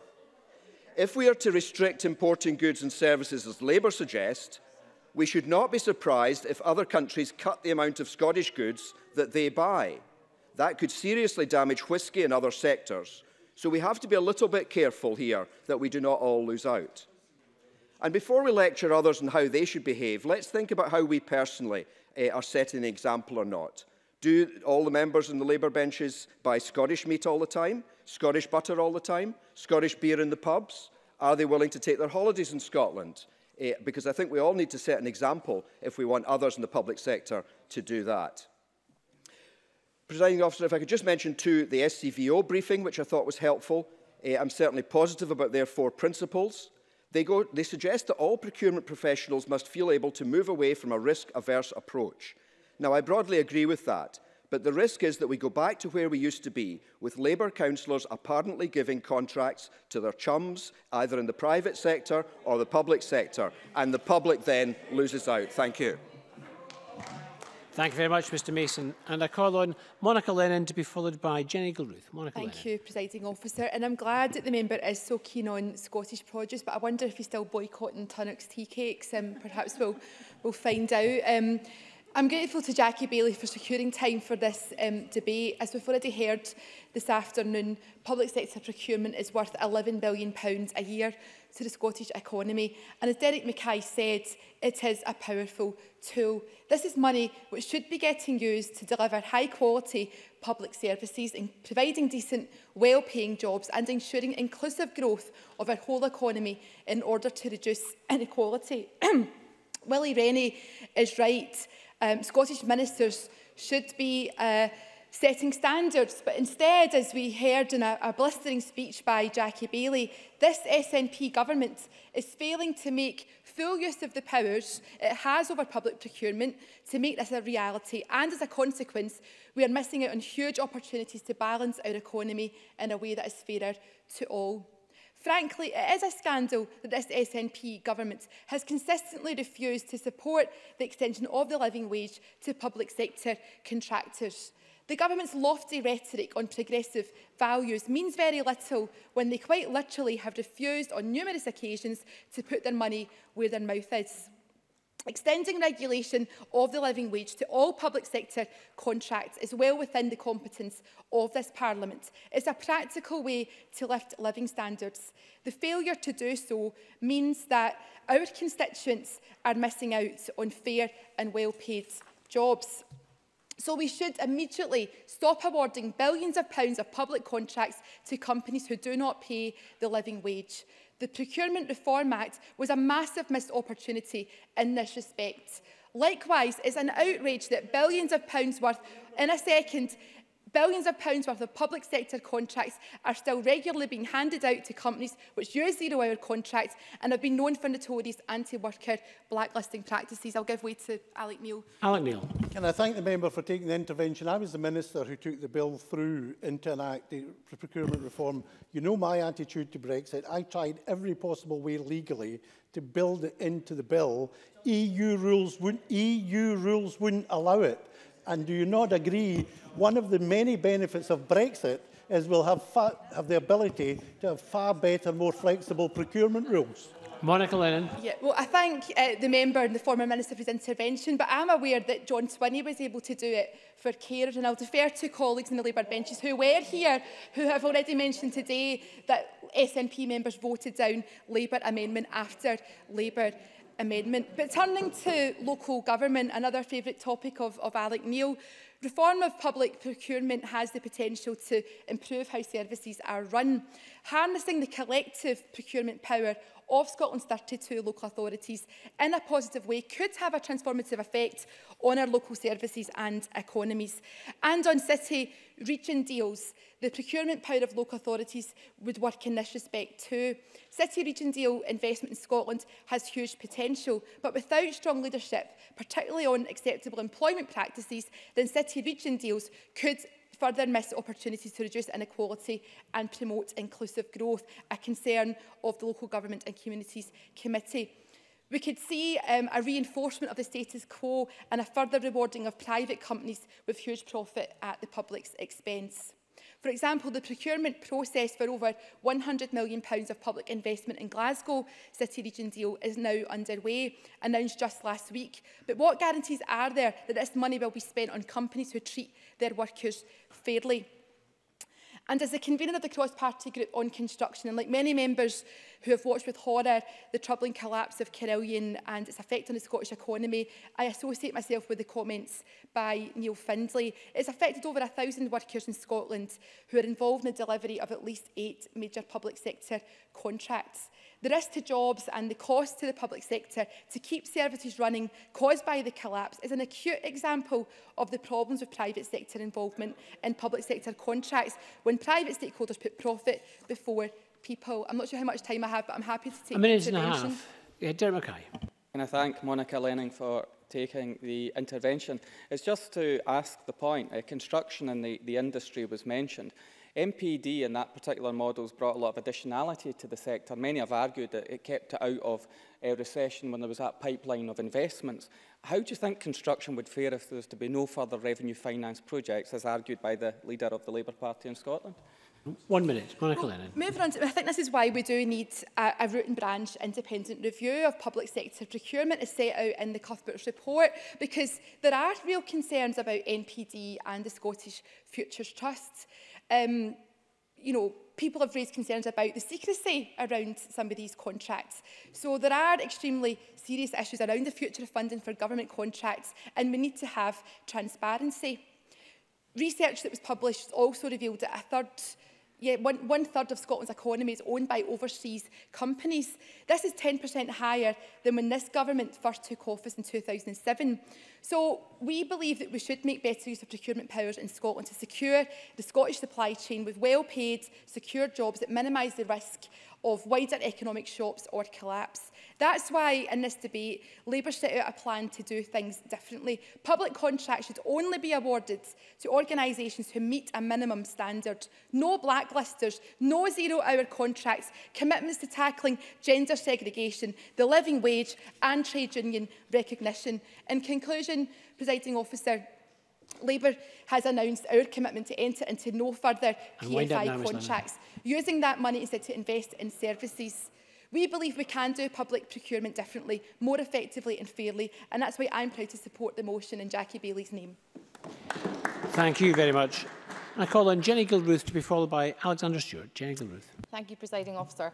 Ahead of today's debate, members were all sent a briefing on behalf of Unison entitled Procurement. The email contained a fairly brief paragraph which surmised it is hardly controversial to say that public money should be spent for public good. We should always be aiming to get best value. This isn't simply a matter of ensuring a high-quality service, but of delivering social value at every point. And I don't think any MSP could disagree. The briefing goes on to describe the Scottish Government's overall approach as disappointing. There is a hyperlink attached. I would encourage members to click on said hyperlink if you have not already done so. There you will see a far more detailed briefing on the issues surrounding procurement, dated April 2016. 23 months ago, Barack Obama was still the President of America. David Cameron was Prime Minister. Yes, a lot can change in 2 years, Presiding Officer, believe you me. So whilst it is disappointing that Unison have not updated their parliamentary briefing on procurement to reflect the times, it is even more disappointing that Scottish Labour appear to have drafted their motion today in a similar time vortex, with not one mention of the potential impact that Brexit could have on procurement and services. And we know that this is of particular importance, given that on Friday it was confirmed by the Cabinet Office, who stated that the regime provided by the EU procurement directives covering public procurement contracts for supplies, services, works and concessions above certain financial thresholds awarded by the public sector and by utilities operating in the energy, water, transport and postal services sectors would be affected. I digress. Today's motion also comments on the use of procurement by the wider public sector. And almost exactly this time last year, I spoke in another Labour Party debate which focused on education. In 2017, I spoke about my experiences working for the Labour-controlled Fife Council at the time, about my being driven as a middle manager in a school to purchase school materials from predetermined providers, even though those were available cheaper elsewhere. I spoke about my discussions with head teachers in my capacity as a constituency MSP and the number I'd met who had been forced to pay Fife Council, their employer, £3,000 just to paint a classroom. And even though these head teachers knew they could have the painting work done more cheaply through a local company, because of Fife Council's procurement practices, they were not allowed to do so. Another head teacher in my constituency, I'd like to make some progress, thank you. Another head teacher in my constituency told me that she had to use her school budget to pay for her entire school to be linked up to Wi-Fi, whereas in new schools across Fife, Wi-Fi is provided free of charge, and our counterparts do not have the cost deducted from their school budget. But I don't want to just be the former school teacher who only moans about the price of jotters. So let's now turn our attention to another presently devolved matter, healthcare. The Parliament's Health and Sport Committee are currently carrying out an inquiry into the impact of leaving the European Union on health and social care in Scotland. And whilst I'd like to continue, please. And whilst the Labour Party has struggled to solidify its unique approach to the constitutional crisis in which we now find ourselves, the issue of public procurement has been directly highlighted by the submission in our committee received from Community Pharmacy Scotland. Perhaps Brian Whittle should read his committee briefings more carefully in future, because, as they observe, although I'd like to continue, although technically devolved to your homework next time, the process and rules for public procurement of products or services over a certain threshold are set by EU regulation. Aha, the B word. Community Pharmacy go on to note that Scotland has little policy freedom to deviate from pan-European arrangements, but that this is not necessarily a bad thing because, and I quote, EU legislation creates a truly level playing field and clear instructions for business in all member states. It opens up many more options for local government and public authorities when going through tender processes. It also drives improvement of industry, as feedback on rejected tender applications must be given if requested. Imagine that, Presiding Officer. On the issue of public procurement, Scotland's industry has been protected by the EU. Now, I see no proposal in today's motion to continue that safeguard and can therefore presume that the protections built into EU legislation, no thank you, which will disappear when the UK leaves the EU, are not supported by the Scottish Labour Party. Community Pharmacy Scotland's submissions continue, stating that the concern that Brexit will bring is that a deviation from EU procurement rules could unfairly advantage or disadvantage given businesses and may make the UK a less attractive place to apply for contracts. This would even be the case for each of the home nations if a common framework is not agreed. Any deviation from EU procurement law which would allow more aggressive bargaining by public bodies could accelerate any decisions such as this and would have many unintended consequences, including employment and research and development loss. Presiding Officer, the Conservative Party are intent on rolling back the clock on the devolution settlement. As a result, public procurement is now up for grabs. But this isn't the first time that a Conservative-led government has attempted to undermine the very principles of devolution. How do we know this? Because speaking last year, Wendy Alexander confirmed as much. Commenting ahead of the 20th anniversary of devolution at the time, it was a battle because many Whitehall departments were highly sceptical of whether it made sense to devolve back to Scotland areas that they had hitherto been in charge of. So there was a huge amount of official scepticism about whether matters beyond those of education, health and housing should also come to Scotland. Friday moved us beyond that scepticism. As today's Scottish Government amendment makes clear, sustainable procurement is at threat from the Brexit negotiations, because devolution itself is at threat. Make no mistake.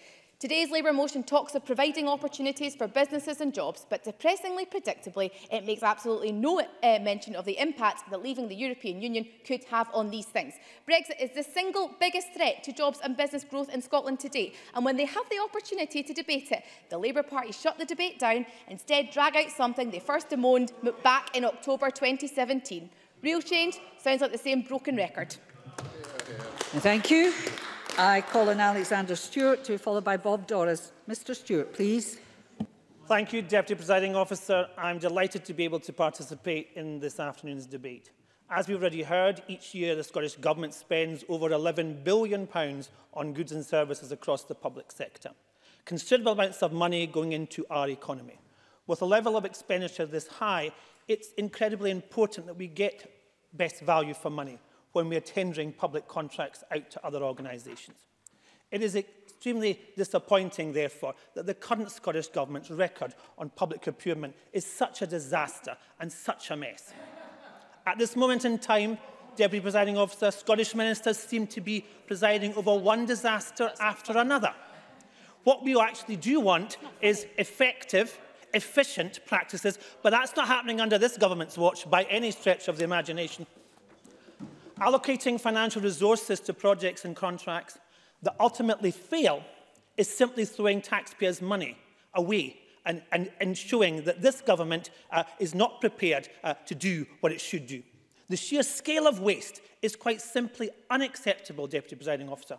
A prime example of the SNP's aptitude is its record when procuring IT systems. The system for delivering the Common Agricultural Policy payments ended up being £79 million over budget. And the system for the NHS 24 not only ended up being £55.4 million over budget, but was 4 years late. 4 years late. How can that be effective and efficient? Moreover, Deputy Presiding Officer, the problems of procurement across the public sector could be seen clearly when the Scottish Prison Service wasted a staggering £440,000 of taxpayers' money trying to build a new finance system. The new electronic procurement system was stopped during its pilot phase. It only got as far as its pilot phase before it had to be stopped and cancelled because the prison service could not establish why it had failed. Sadly, however, these staggering overspends are not limited to IT systems, very far from it. The Edinburgh Sick Kids Hospital... Excuse me a minute, Mr Stewart. It's your own front bench as well as the front bench opposite. You don't have conversations across and disrespect the member speaking. Please continue. Thank you. The Edinburgh Sick Kids Hospital is another prime example. This project was signed off back by the then First Minister in 2008 and will cost an extra £100 million of government estimates. The addition of this, while it is scheduled to open in 2013, and at its best, it may open later this year, which is 5 years late. Now, it's quite clear, and we understand, that no one can deny that projects of this scale might sometimes go over budget.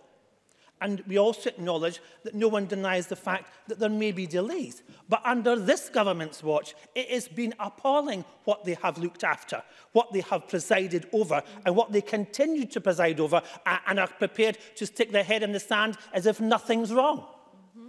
But this issue is here, the sheer magnitude of the overspends and the length of delays. Nobody wants a government that is managing on that day-to-day basis, but we have a government that is managing on that day-to-day basis right here in Scotland right now. The factors demonstrate that public procurement is yet another area where the Scottish Government is utterly incompetent.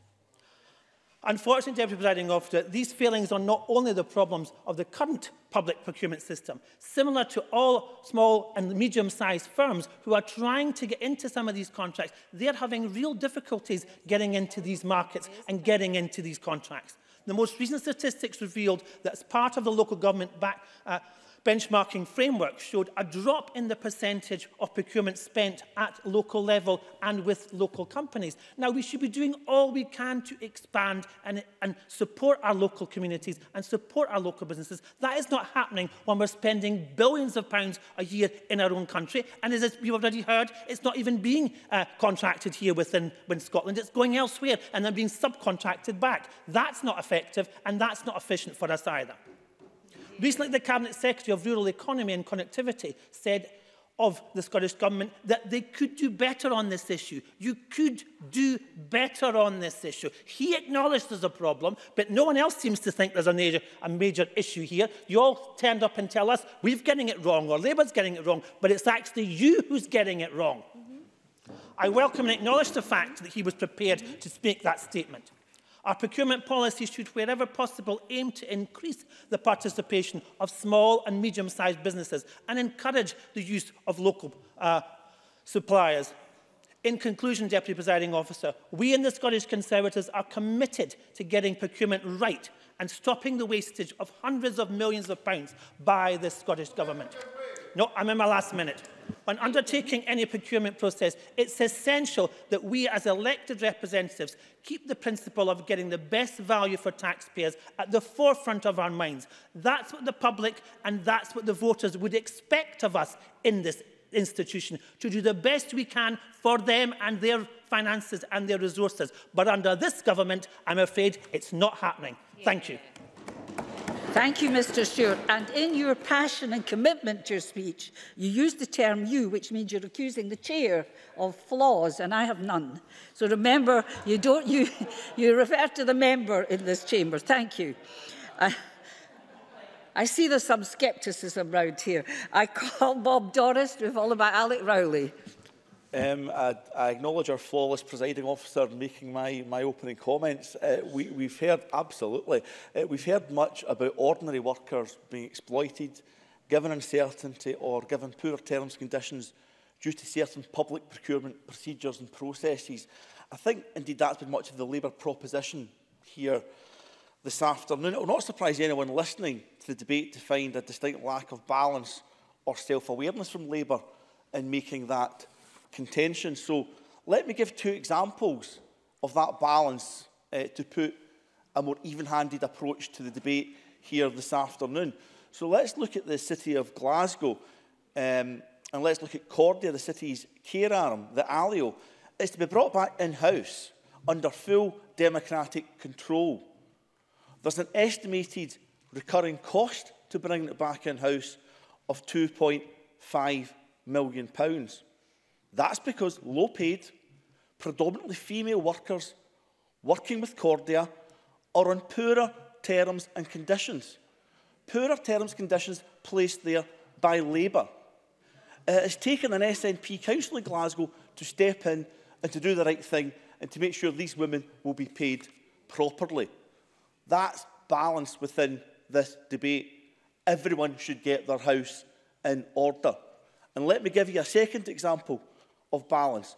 In Glasgow, if you were contracted by Glasgow City Council and the third sector to look after the elderly in a care home setting, you were not necessarily paid the living wage. In fact, you probably weren't paid the living wage. Now, this goes beyond Glasgow, and thanks to £125 million investment by the SNP government through integrated joint boards, everyone in the residential care sector is now paid the living wage. That's real action taking forward some of these issues that people today have been shouting about just to make party political points. So let's get some balance into the debate. Care in Glasgow under Labour, until an SNP intervention, contracted out care provision on poorer terms and conditions. That's just a fact. Everyone should get their house in order and have balance within this debate. Yes. Jackie Baillie. I always share his concern about low-paid female workers, and on that basis, would he agree with me that the use of agency workers by the Scottish Government on a continuous basis, most of them women, not on the same terms and conditions as civil servants, is something that he would want to see end? Bob Doris. I would hope to address that point further in my speech if I've got time. There's something in there on that. And of course, I haven't spoken about Glasgow's equal pay scandal that Labour for decades have been sitting on. Can I actually, in a more constructive part, because the rest of the speech is hopefully constructive, we got to the stage where the living wage was paid in relation to care workers through partnership with COSLA, through a negotiated settlement of what the costs look like. That's real politics, delivering benefit. And I think that we should make sure that we actually will get to where we want to be if we work together. Let's look at some of the things that are there that have helped. The Public Contract Scotland Regulations 2015 does seek to ensure companies that blacklist companies are excluded from public contracts. I note Mr Finlay's concerns, and we'll return to that in a second as well. And I also note the collaborative procurement is set out in Scottish Government strategy on contracts and frameworks. That's got a buying power of £800 million every year. In the 8 years that that's been in existence, it's actually delivered £615 million of savings to the public sector. That's a success in terms of public procurement. If you also want to look at successes in terms of public procurement and amending PFI, Scottish Futures Trust in the last financial year has saved £138 million to the public purse. Had we used PFI rather than the Futures Trust under an SNP government, had we used the Labour's preferred model when they were in power, it would have cost an extra £6.7 billion. There's actually successes under procurement by an SNP government. But the Procurement Reform Scotland Act 2014 is the matter that I really want to focus on. Now, this chamber will debate how successful that has or hasn't been, but it was brought in under an SNP government, and actually it's brought in with a legislative requirement for a procurement report card. And that first procurement report card will span from January 2017 through to March 2018. So the Scottish Government has to assess where the successes have been and where the weaknesses are in terms of procurement.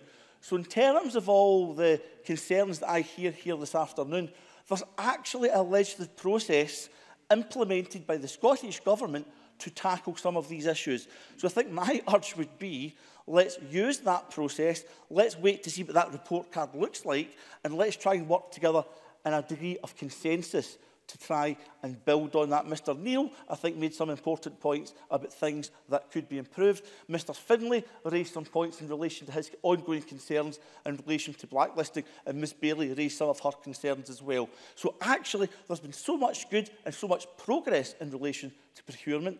Nobody's perfect, including the Labour Party. I think that's clear in relation to this debate. But let's come together as a Parliament to try and improve public procurement for everyone here in Scotland. Thank you very much. I call Alec Rowley to be followed by Tom Mason. Mr Rowley, please. Thank you, Presiding Officer. I wish to speak in support of the motion in the name of Jackie Baillie, and in doing so will draw on examples from Fife where I believe the procurement of services through a market approach is not working. I am sure many would question the role of the market in providing health and social care within our communities. I want to draw Parliament's attention to the decision of Fife Health and Social Care Partnership that it will tender for palliative care as part of a larger contract to provide social care in Fife. The end-of-life services is currently delivered by Marie Curie, who informed me last week that they had reluctantly taken the decision not to tender for the contract and that they would no longer provide their services to families beyond the end of May this year. Whilst Marie Curie say they support Fife Health and Social Care Partnerships quoted objectives to ensure that individuals have access to support that aspires to the highest level of quality and promotes the right of each individual to direct their own support, they do not believe that this can be delivered.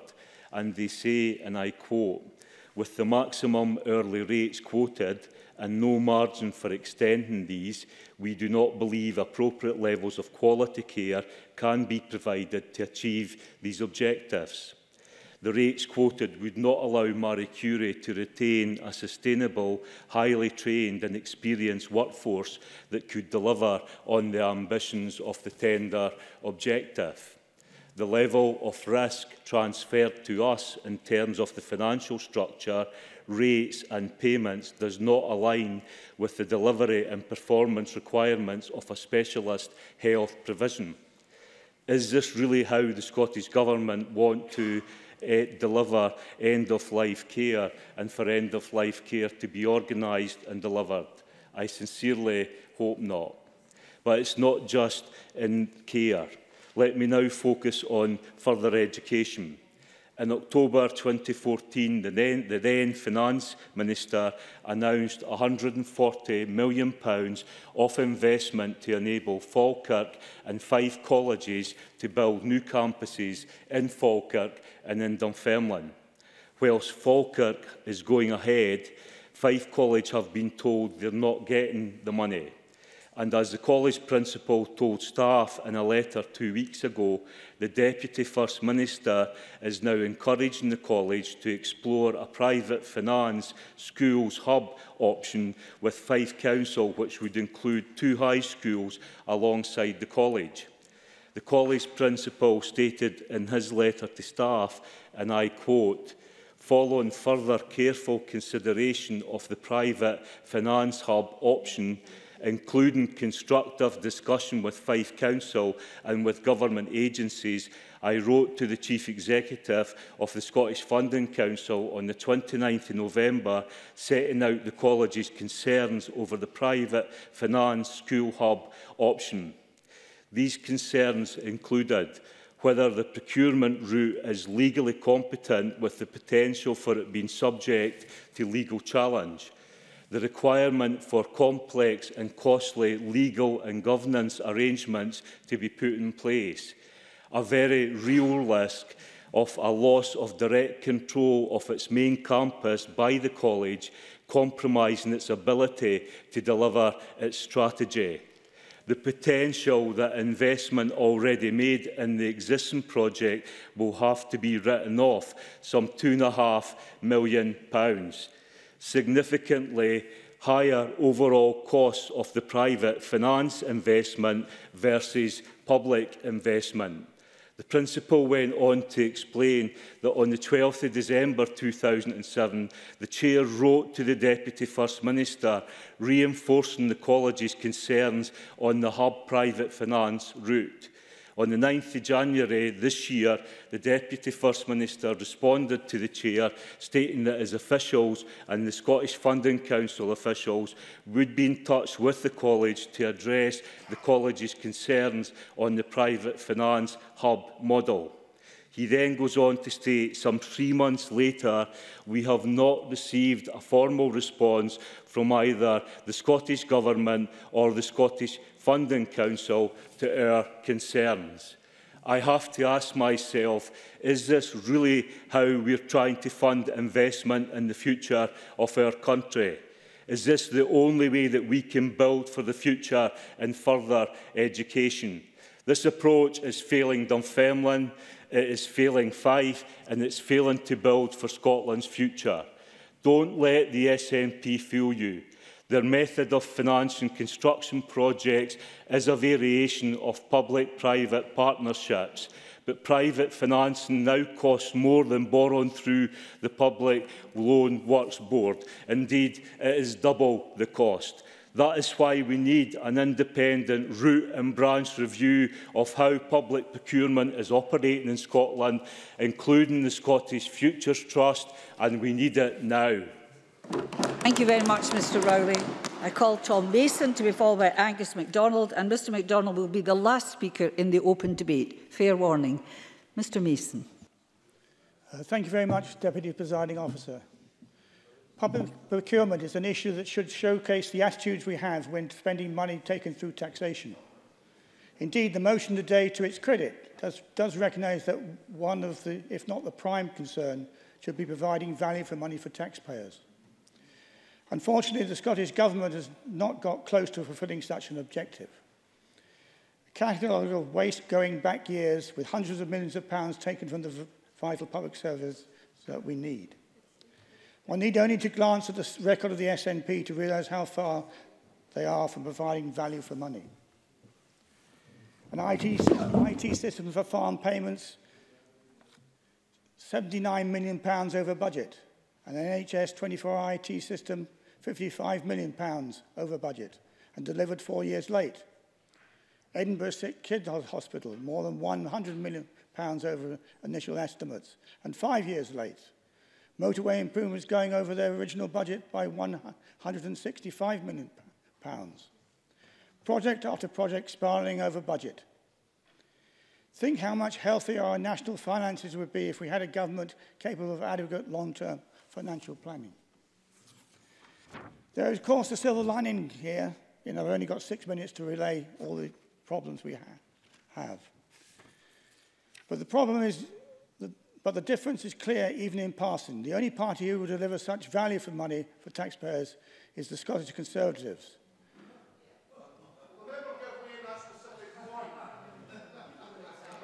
We would scrutinise... Sit down, Mr Arthur. No, sit down, Mr Arthur.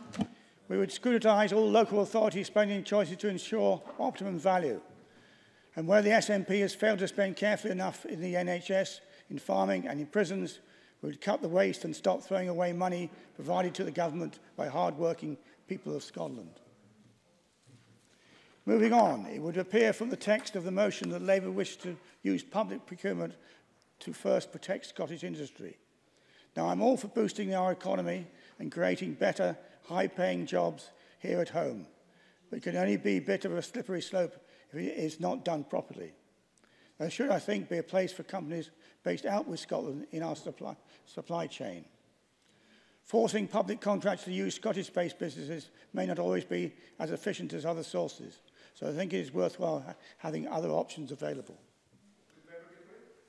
If you wish. John Mason. I wonder if the member would agree then with his colleague Mr Whittle that we should be paying more to buy Scottish chickens rather than Thai chickens. Would that be value for money? Tom Mason. I'm yet to understand why we go out to Thailand to buy chickens, but it needs careful consideration.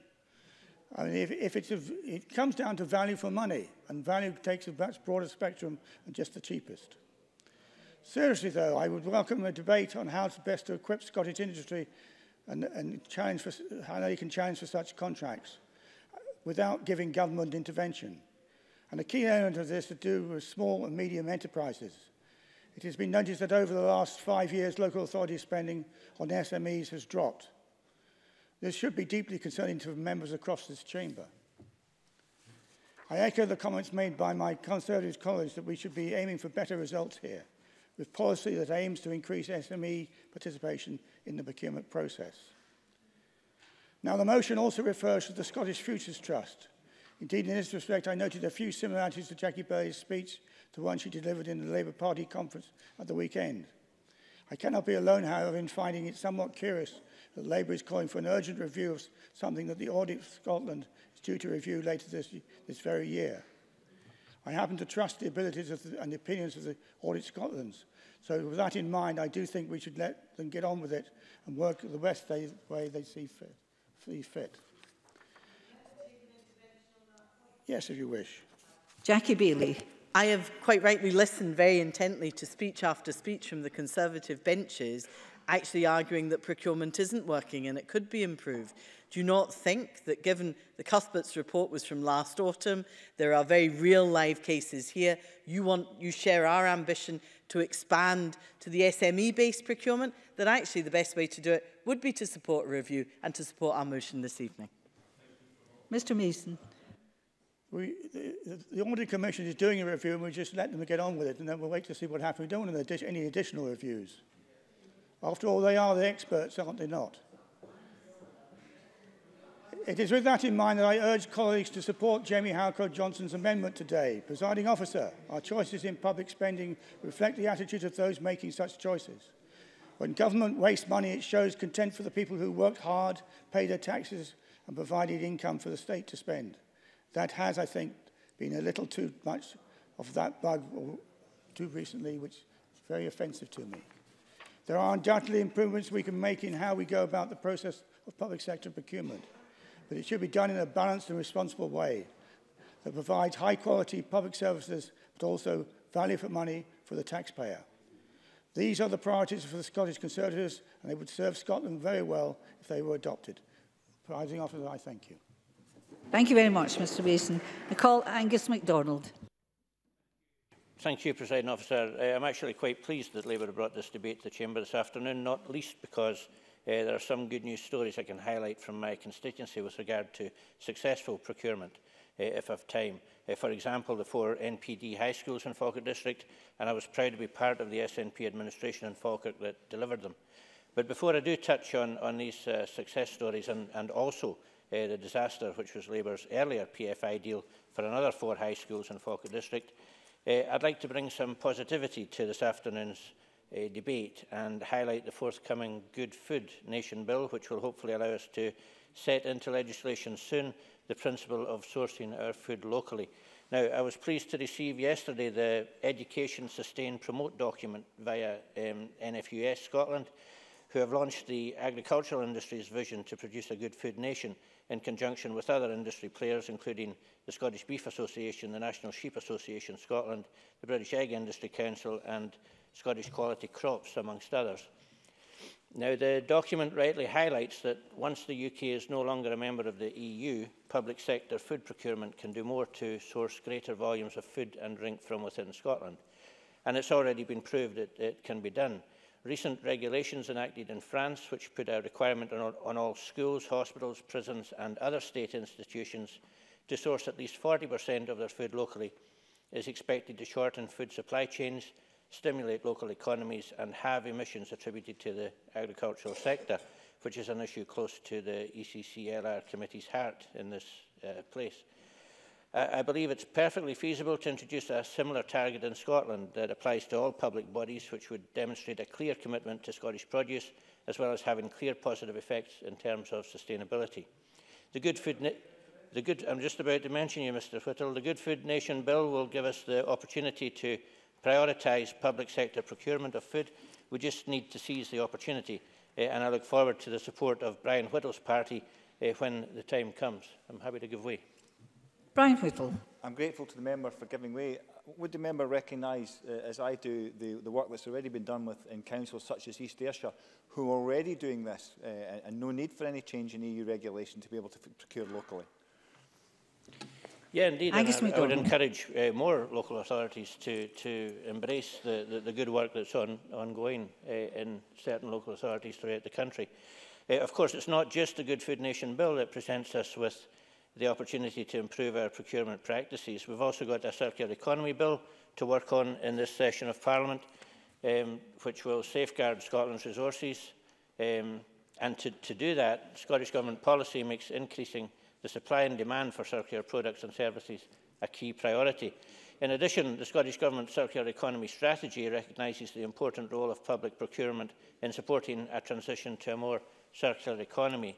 And to help meet these objectives, Zero Waste Scotland has already developed procurement guidance to support circular economy purchasing decisions and outcomes across the Scottish public sector.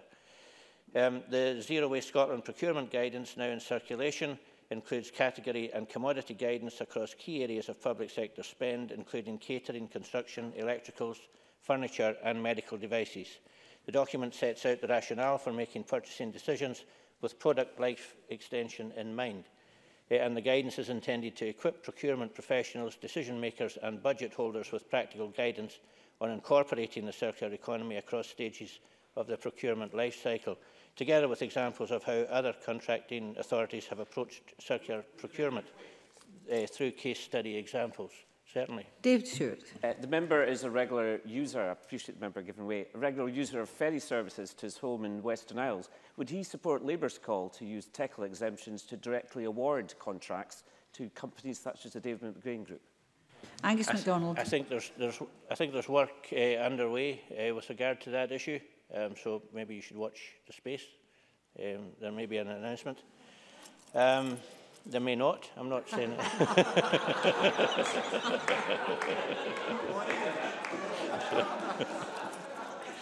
so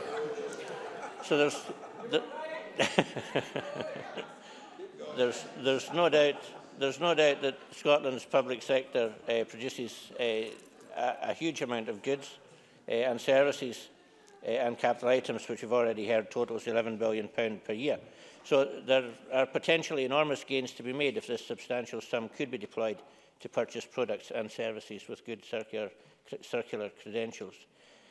So, Presiding Officer, I and my committee colleagues look forward to both these bills coming to the Eclair Committee over the remaining months and years of this session, and hope we can all seize the opportunity to move sustainable procurement in Scotland forward. Now, quickly turning to the NPD schools in Falkirk District, and the difference in approach between this method of funding capital investment and the omnishambles that's turned out to be the legacy of Labour's PFI.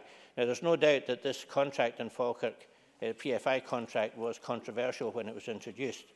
There were 5 schools built, Braes, Bowness, Carngrange Special School, Graham High and Larbert High.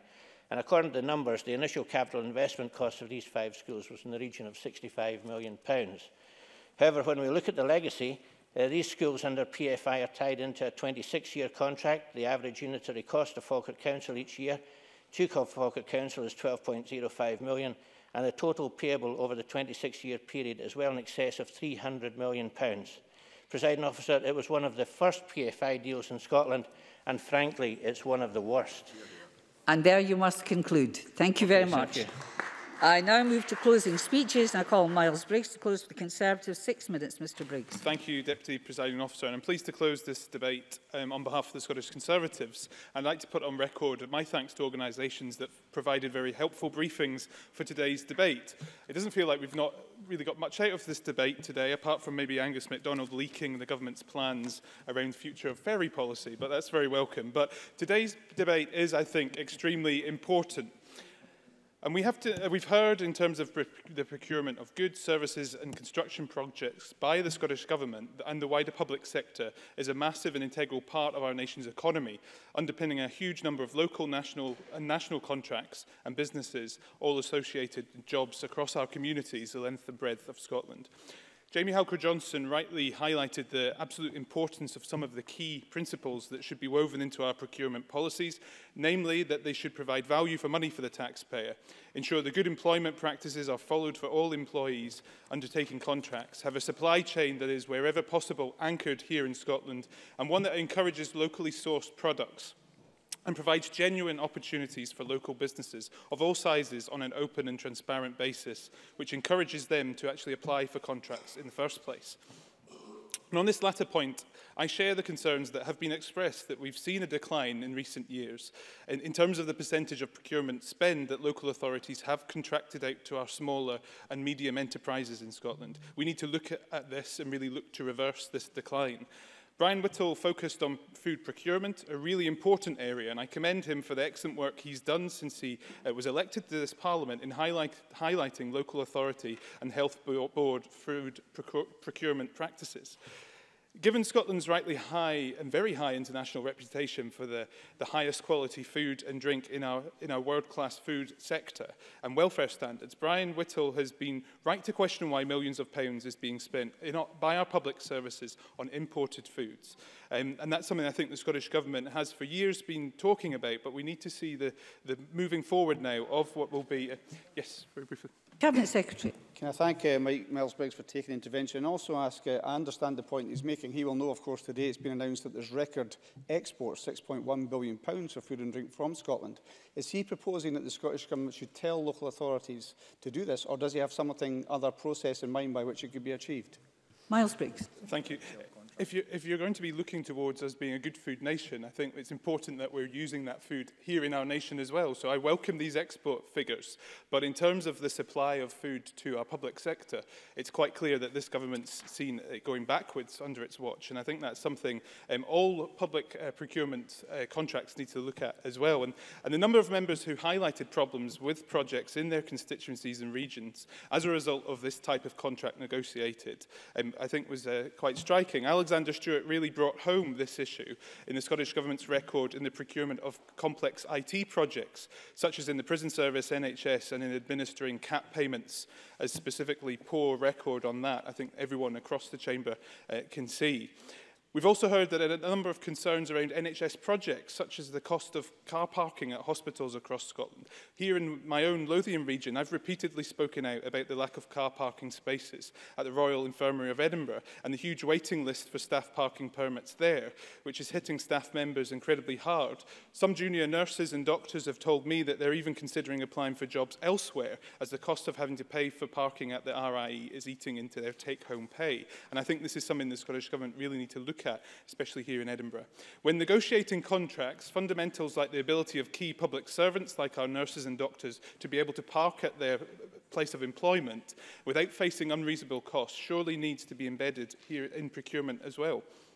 Another issue which I would like to hear more about from ministers is how we can improve and promote regional procurement, for example, where a number of health boards or local authorities are pooling resources and constructing regional centres to provide better value for money. Health ministers have already indicated to me that they expect NHS health boards to work to plan new and future NHS investments regionally, and I support this approach. However, it's clear that we need to see more progress and clear frameworks to how this will actually be achieved.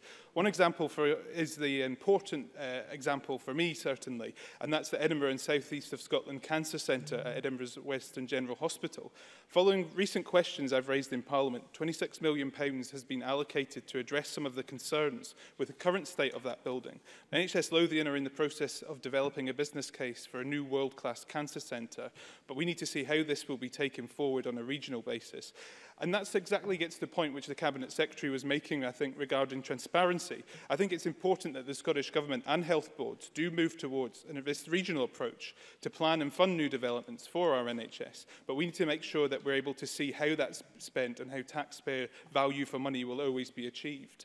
In my closing minute here, I'd like to highlight and mention what I thought was one of the best speeches we've heard, and that was from Alex Neil today, because I think Brexit does hang over this debate in terms of how we'll move forward as a country in the future. And I think it's something which all of us at some point will have to see And I think, as Alec Neil mentioned in the chamber yesterday, that others on the SNP benches that are maybe talking about, that actually the opportunities from Brexit, I never voted for Brexit, but the decision taken by voters across the United Kingdom to leave the European Union is something we've got to respect. And how we actually make sure that we deliver a stronger Scotland post-Brexit is something I would have hoped the Scottish Government eventually will come round to recognise. If it's only Alex Neil, I welcome that. But to close, I support the amendment in my colleague Jamie Halker's name. It rightly highlights the role of good procurement has in minimising wasteful spending. I again welcome today's debate and the focus it's brought to this important subject. Thank you very much. I call Keith Brown to close for the Government. Cabinet Secretary, 7 minutes, please. Thank you, Presiding Officer. Can I say that I think despite the fact we've had a relatively heated and contentious debate at points, I think there is actually a substantial degree of consensus between the parties, not least in what procurement is able to deliver in terms of ambitions that we may have for an inclusive society and also for benefits from economic prosperity. The Scottish model of procurement, recognised internationally, takes into account a balance between cost, quality and sustainability. I think it was Hugh Halker-Johnson that made the point during his speech that it's not possible for procurement to satisfy all these things in equal measure, and we have to continually understand ways in which, of course, it can be improved. I should say, in relation to some of the comments that have been made, and rather than repeat the things that have been said before, I'll try and address the points that were made first of all. First, to say a number of speakers, certainly on the benches here, made comments about the absolute hypocrisy with which the Labour Party has approached this debate. The Labour Party is, above all else, the party of PFI. Absolutely. This is the party that failed to take action on blacklisting. They knew all about it. One of the excuses was we didn't understand how significant it was. Well, Maria Fife in 1988 tried to take a bill through the House of Commons, so you'd known about it for that long. But despite that, 13 years in government, 1997 to 2010, did not take the actions. But also, the Labour Party is a party which is determined to leave employment law to the Conservatives. Yeah. They actually said in their submission to the Smith Commission it was critical that employment law stayed at Westminster in the hands of Conservatives. And that, of course, has consequences. Yes, I will. Jackie Baillie. I am very grateful to the Cabinet Secretary. He is responsible, the Scottish Government is responsible, for employing agency workers. That's something he controls. Absolutely. Will he make a commitment now to end the scandal that is the misuse of agency workers in Scottish Government employment? Cabinet Secretary.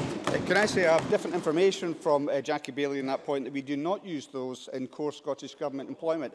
If Jackie Baillie, if you allow me to answer the question, if she's able to provide me with details, then I'm more than willing to look into that. But we do not use a Swedish derogation, which allows that to happen in terms of core Scottish employment. But just to go back to the point, which I know Jackie Baillie is keen to hear, what the Labour Party's support for leaving control over these things with the Tories means, that is true in relation to blacklisting. That's true in relation to the living wage. These are the reasons why we can't take the action that she says she'd like us to take. Now, Jackie Baillie says, in all fairness, that all people on public sector contracts should be paid the living wage. That's what Jackie Baillie said. And that's the point of difference between the SNP and Labour. We believe everybody should be on the living wage, not just those on public sector contracts. And it's also worth pointing out that despite the fact that Labour want the Tories to have the power over this, despite that fact, 94% of all people on Scottish Government contracts are paid the living wage, 94%. It's also true, of course, that we have of all the 4 UK countries, it's a higher proportion of people paid the living wage in Scotland than any other country. And just to go back to a point that was made by Angus MacDonald, and I think also by Alec Neil, if you go back to Labour's first blush and going into PFI, the Falkirk deal with the 5 schools was the biggest PFI deal in the UK at that time. The point is, not only was it extraordinarily expensive, not only was it hugely profitable to the companies, but at the end of that contract, all 5 schools revert back to the private sector. The council is going to have to build another 5 schools in order to replace that. That was Labour's attempt at PFI, so that's why we'll not take lectures from Labour on PFI. I should also say the point that was made by Jenny Gilruth, I think, was a very important point. It's not really received very much attention during this debate, and it should have done. And that is the point about the extent to which you've got this procurement power grab coming from the UK government, and the implications of that are absolutely extraordinary. The implications, which I would have thought Labour would be concerned about, because of, as Jenny Gilruth pointed out, the potential for attack on working conditions and terms and conditions of employers on these public sector contracts. If the UK gets this power and they start to decide, as Labour believe that they will do, they start to attack the working conditions of people involved in these contracts, it will be those people that pay for that. And I would have thought the Labour Party would have had a bit more to say about it than that. Should also... I will do. David Secretary for giving way. Talking about Labour initiatives, it was Labour that pushed for the TECL exemption, the direct award of ferry contracts to public sector companies. It was Labour that got the advice from the European Commission. What's the government view on the TECL exemption? I think it's already been acknowledged that that work's been taken forward just now. Now, if it's the case that you're saying that we should have done this right away, why didn't Labour do it? Labour looked at it and said they wouldn't do it. Have a bit of self-awareness, please. And I can also say that in relation to the points made by Alec Neil, there was, at least from one sector, a positive suggestion in relation to, I think he called it a national house building agency. We also have had other suggestions as part of this debate, for example, a Scottish national, no I won't, Scottish National Infrastructure Company.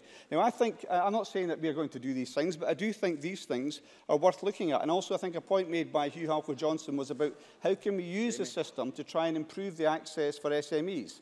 Now, I agree with that, and I think particularly if you look at the consequences of Carillion, much of which, in terms of the pensions and reporting and company law, we don't have control over. But if you look at the implications of that, I think that is a fair point, how we can try and make sure that SMEs, we've tried to do it in previous occasions, and some of those that are criticising the Procurement Act from 2014, of course, voted for that Act as well. Again, a lack of self-awareness there. But if we can improve those things, it would be my view that, of course, we should try and do that. And there is a review currently underway to make sure that that should happen. And, of course, we've had mention from Derek Mackay about the strategy, which will be published shortly, which they are required under that Act to produce annual reports, and that will happen very shortly. And will also be used to prepare the Scottish Minister's Overview report of procurement activity across the whole of Scotland, which we aim to publish by the end of the coming financial year. Yes, the Cabinet Secretary is in his last minute. I apologise. No, he is. Please sit down, Mr Briggs. Apologies, perhaps next time. Can I say that we also take the view that the report of procurement activity, which we aim to publish by the end of the coming year, should allow us, of course, to look at the consequences and any other ways in which we can improve things.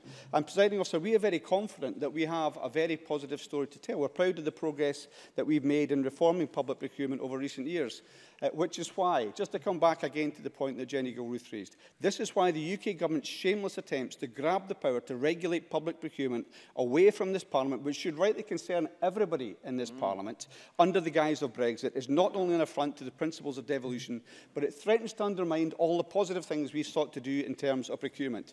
In the UK, it's only Scotland which requires by law that any decision to award a contract is based not solely on price, but on quality too. In the UK, it's only Scotland which requires by law that companies which have engaged in blacklisting are excluded from procurement procedures. And in the UK, it's only Scotland which requires by law that public bodies consider community benefit requirements in major contracts. The people of Scotland deserve better than to have public procurement return to Westminster control.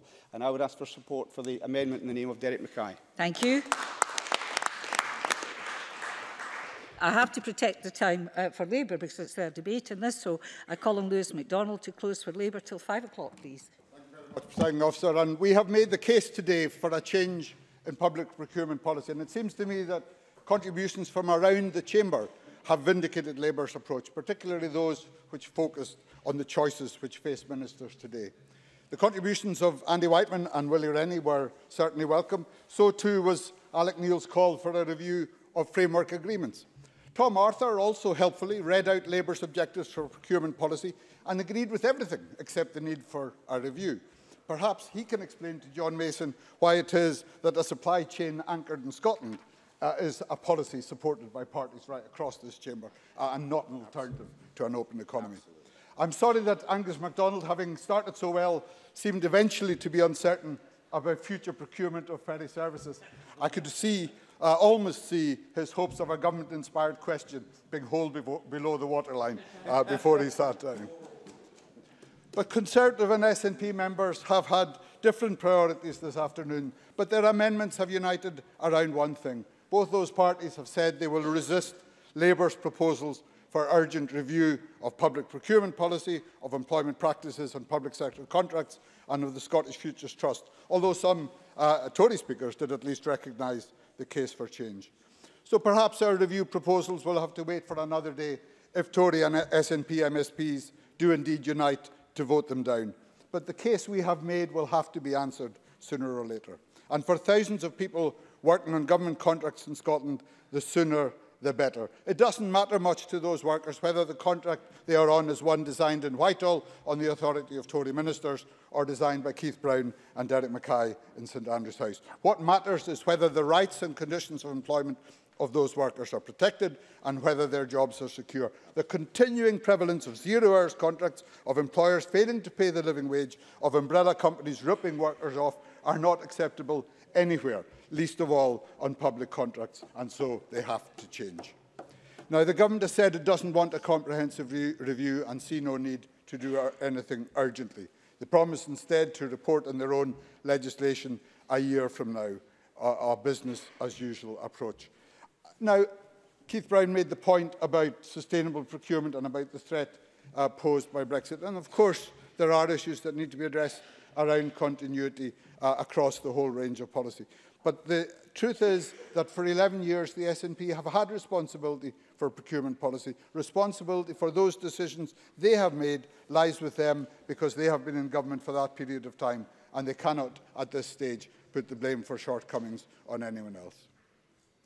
SNP speakers, both front bench and back bench, have suggested that it is enough to set out guidelines and aspirations. But the truth is that fine words about fair work do not deliver for workers such as those we have heard about today. And when Keith Brown says, well, 94% of workers are on the living wage, he has responsibility too for the other 6% on government contracts, and he needs to take action on those as well. Cabinet Secretary. I'm grateful to Elizabeth Dawn for taking intervention. At least could he acknowledge that we could deal with the other 6% had we the legal powers which Labour wanted to refuse us, and would he also be willing to accept, to correct the record, when Jackie Baillie said that the Social Security Agency staff would be, the new Social Security Agency staff would be agency staff. That is absolutely not the case. The intention is they will be core Scottish Government staff. I hope that Keith Brown's last claim is proven to be true, but the reality is that this agency worker, whom Jackie Baillie quoted, was told directly by her agency that they were recruiting for the Social Security Agency. But of course, if today's debate has achieved nothing else, if we can bring an end to agency working in Scottish Government departments and agencies, then that will be a big step in the right direction. And there have been plenty of other examples across a whole range of projects, and many of the issues are exemplified by the largest road construction project in Britain today, the Aberdeen Western Peripheral Route. It is, of course, now more than 15 years since a Labour-led Scottish Government committed to build the WPR, which is a long time to build a road, and it is little wonder that those who hope to travel on it are impatient to see it finished. But because of the model adopted by the SNP, it will also be a long time to pay for it, and it will cost a lot of money to do so. The Scottish Government's own figures from January make clear that the burden of unitary payment charges will be with us for the next 30 years, nearly £1 million a week for the Scottish taxpayers of the 2040s, many of whom have not been born yet, a total of £1.45 billion over those 30 years, compared with a capital value funded by those unitary charges of £469 million. Nearly £1 billion in payments then, over and above the actual value of what has been built. Cabinet Secretary Derek Mackay. Can I ask Lewis MacDonald then, because the wording of the resolution doesn't necessarily match what the Labour Party said at the weekend. Is the Labour Party now saying it won't support any further revenue finance projects in Scotland and will oppose them in terms of new build and support for our community and transport infrastructure? The Labour Party is saying very clearly to the Government today, the time has come for a root and branch review of public procurement. There is an opportunity for Derek Mackay today to vote for Labour's motion and allow that to happen. And then that root and branch review can examine seriously all the options we face going forward. Because the truth is, it's not just the cost of public-private partnerships like that in the WPR that we need to focus on going forward. There are other issues that have been exposed on the WPR and elsewhere. The collapse of Carillion has exposed many aspects of contracting company culture to public view in a way that has not happened before. Here were company executives changing their own rules so that their bonuses could not be clawed back if the company failed. A multi-million-pound business where revenues fell so far short of commitments there was not enough cash left at the end even to pay to put the business into administration. And more than that, an insight into a culture among companies where such behaviours were clearly not unique, and good reason for government to think again about the public sector's relationships with contractor companies and to consider what they should be going forward. But of course, we recognise there are many good companies in that sector of the economy. There are many companies whose practices are right. Employers who train apprentices and do it well, who employ workers directly rather than through the type of employment agencies which charge workers for collecting their own wages, pay the rate for the job and always the living wage, recognise trade unions rather than blacklisting trade unionists. We want to ensure, and the purpose of today's debate is to ensure that the Scottish Government in future awards public contracts to that kind of company and not to businesses only interested in short-term profits, whatever the long-term costs. And that is why we call for an independent review. And looking at some of the immediate opportunities that government now has, I turn again to the example of the Western Peripheral Route. The failure of Carillion has left two other partners in the Aberdeen Roads Consortium, Balfour Beatty and Galliford Try. Galliford Try has acknowledged the additional funding obligations arising from this contract are going to cost that company, or have forced that company, to raise an additional £150 million. Now, Balfour Beatty has not acknowledged anything of the sort, at least not in public. But what they have done instead is to continue to bid. Their bid for the next available roads contract at the Huddigan Junction in Aberdeen was announced by Transport Scotland just yesterday.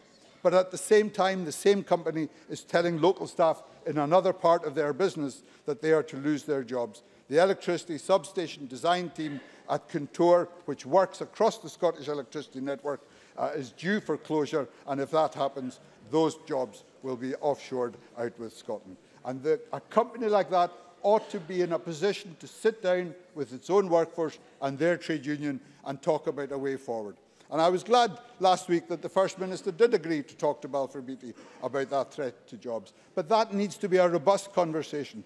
A contractor company which wants to work on public sector contracts on Scotland's roads network while proposing to offshore jobs on Scotland's energy network, bidding Carillion style for one more contract to make up for losses on the last one, while making its own directly employed staff redundant. Companies can surely not be allowed to benefit from Scottish public sector contracts while taking no responsibility for the wider Scottish economy or for fair employment practices. And that is one more reason why the time has come for a radical change in Scottish public procurement and a root and branch review.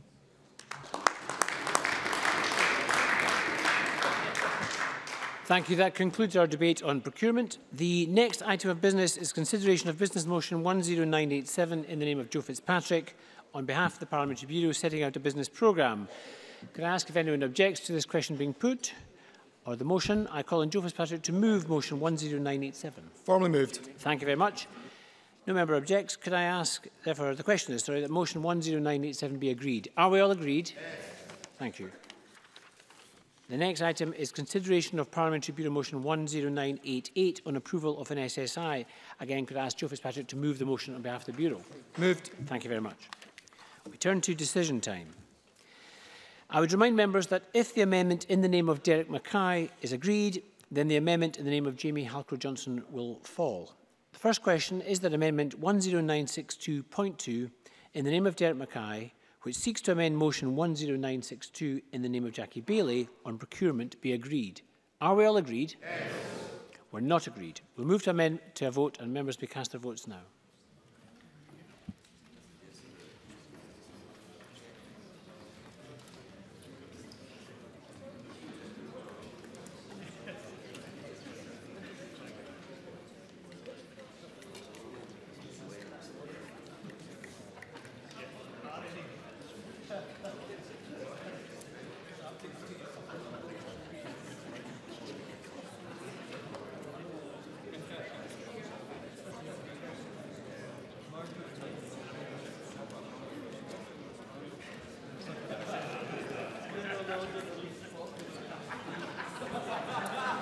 The result of the vote on amendment number 10962.2 in the name of Derek Mackay is yes 61, no 63. There were no abstentions. The amendment is therefore not agreed. The next question is that amendment 10962.3 in the name of Jamie Halcrow-Johnson, which seeks to amend motion in the name of Jackie Baillie, be agreed? Are we all agreed? Yes. We're not agreed. We'll move to a division. Members may cast their votes now.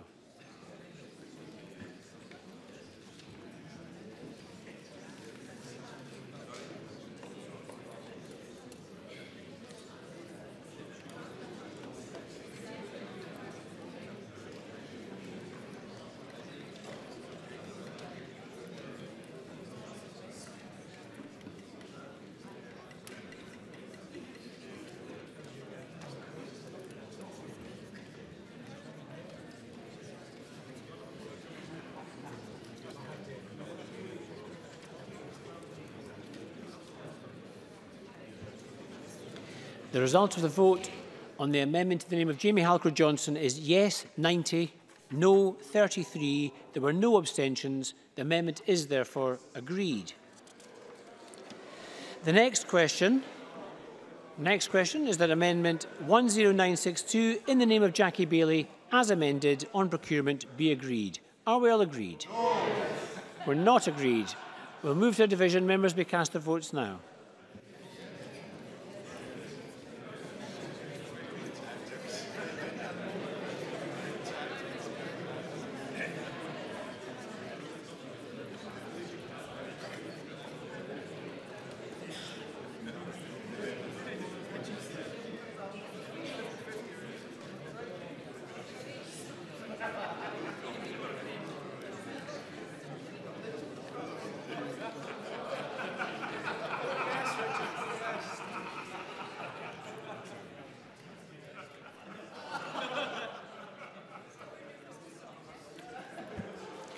The result of the vote on motion 10962 in the name of Jackie Baillie as amended is yes 36, no 87.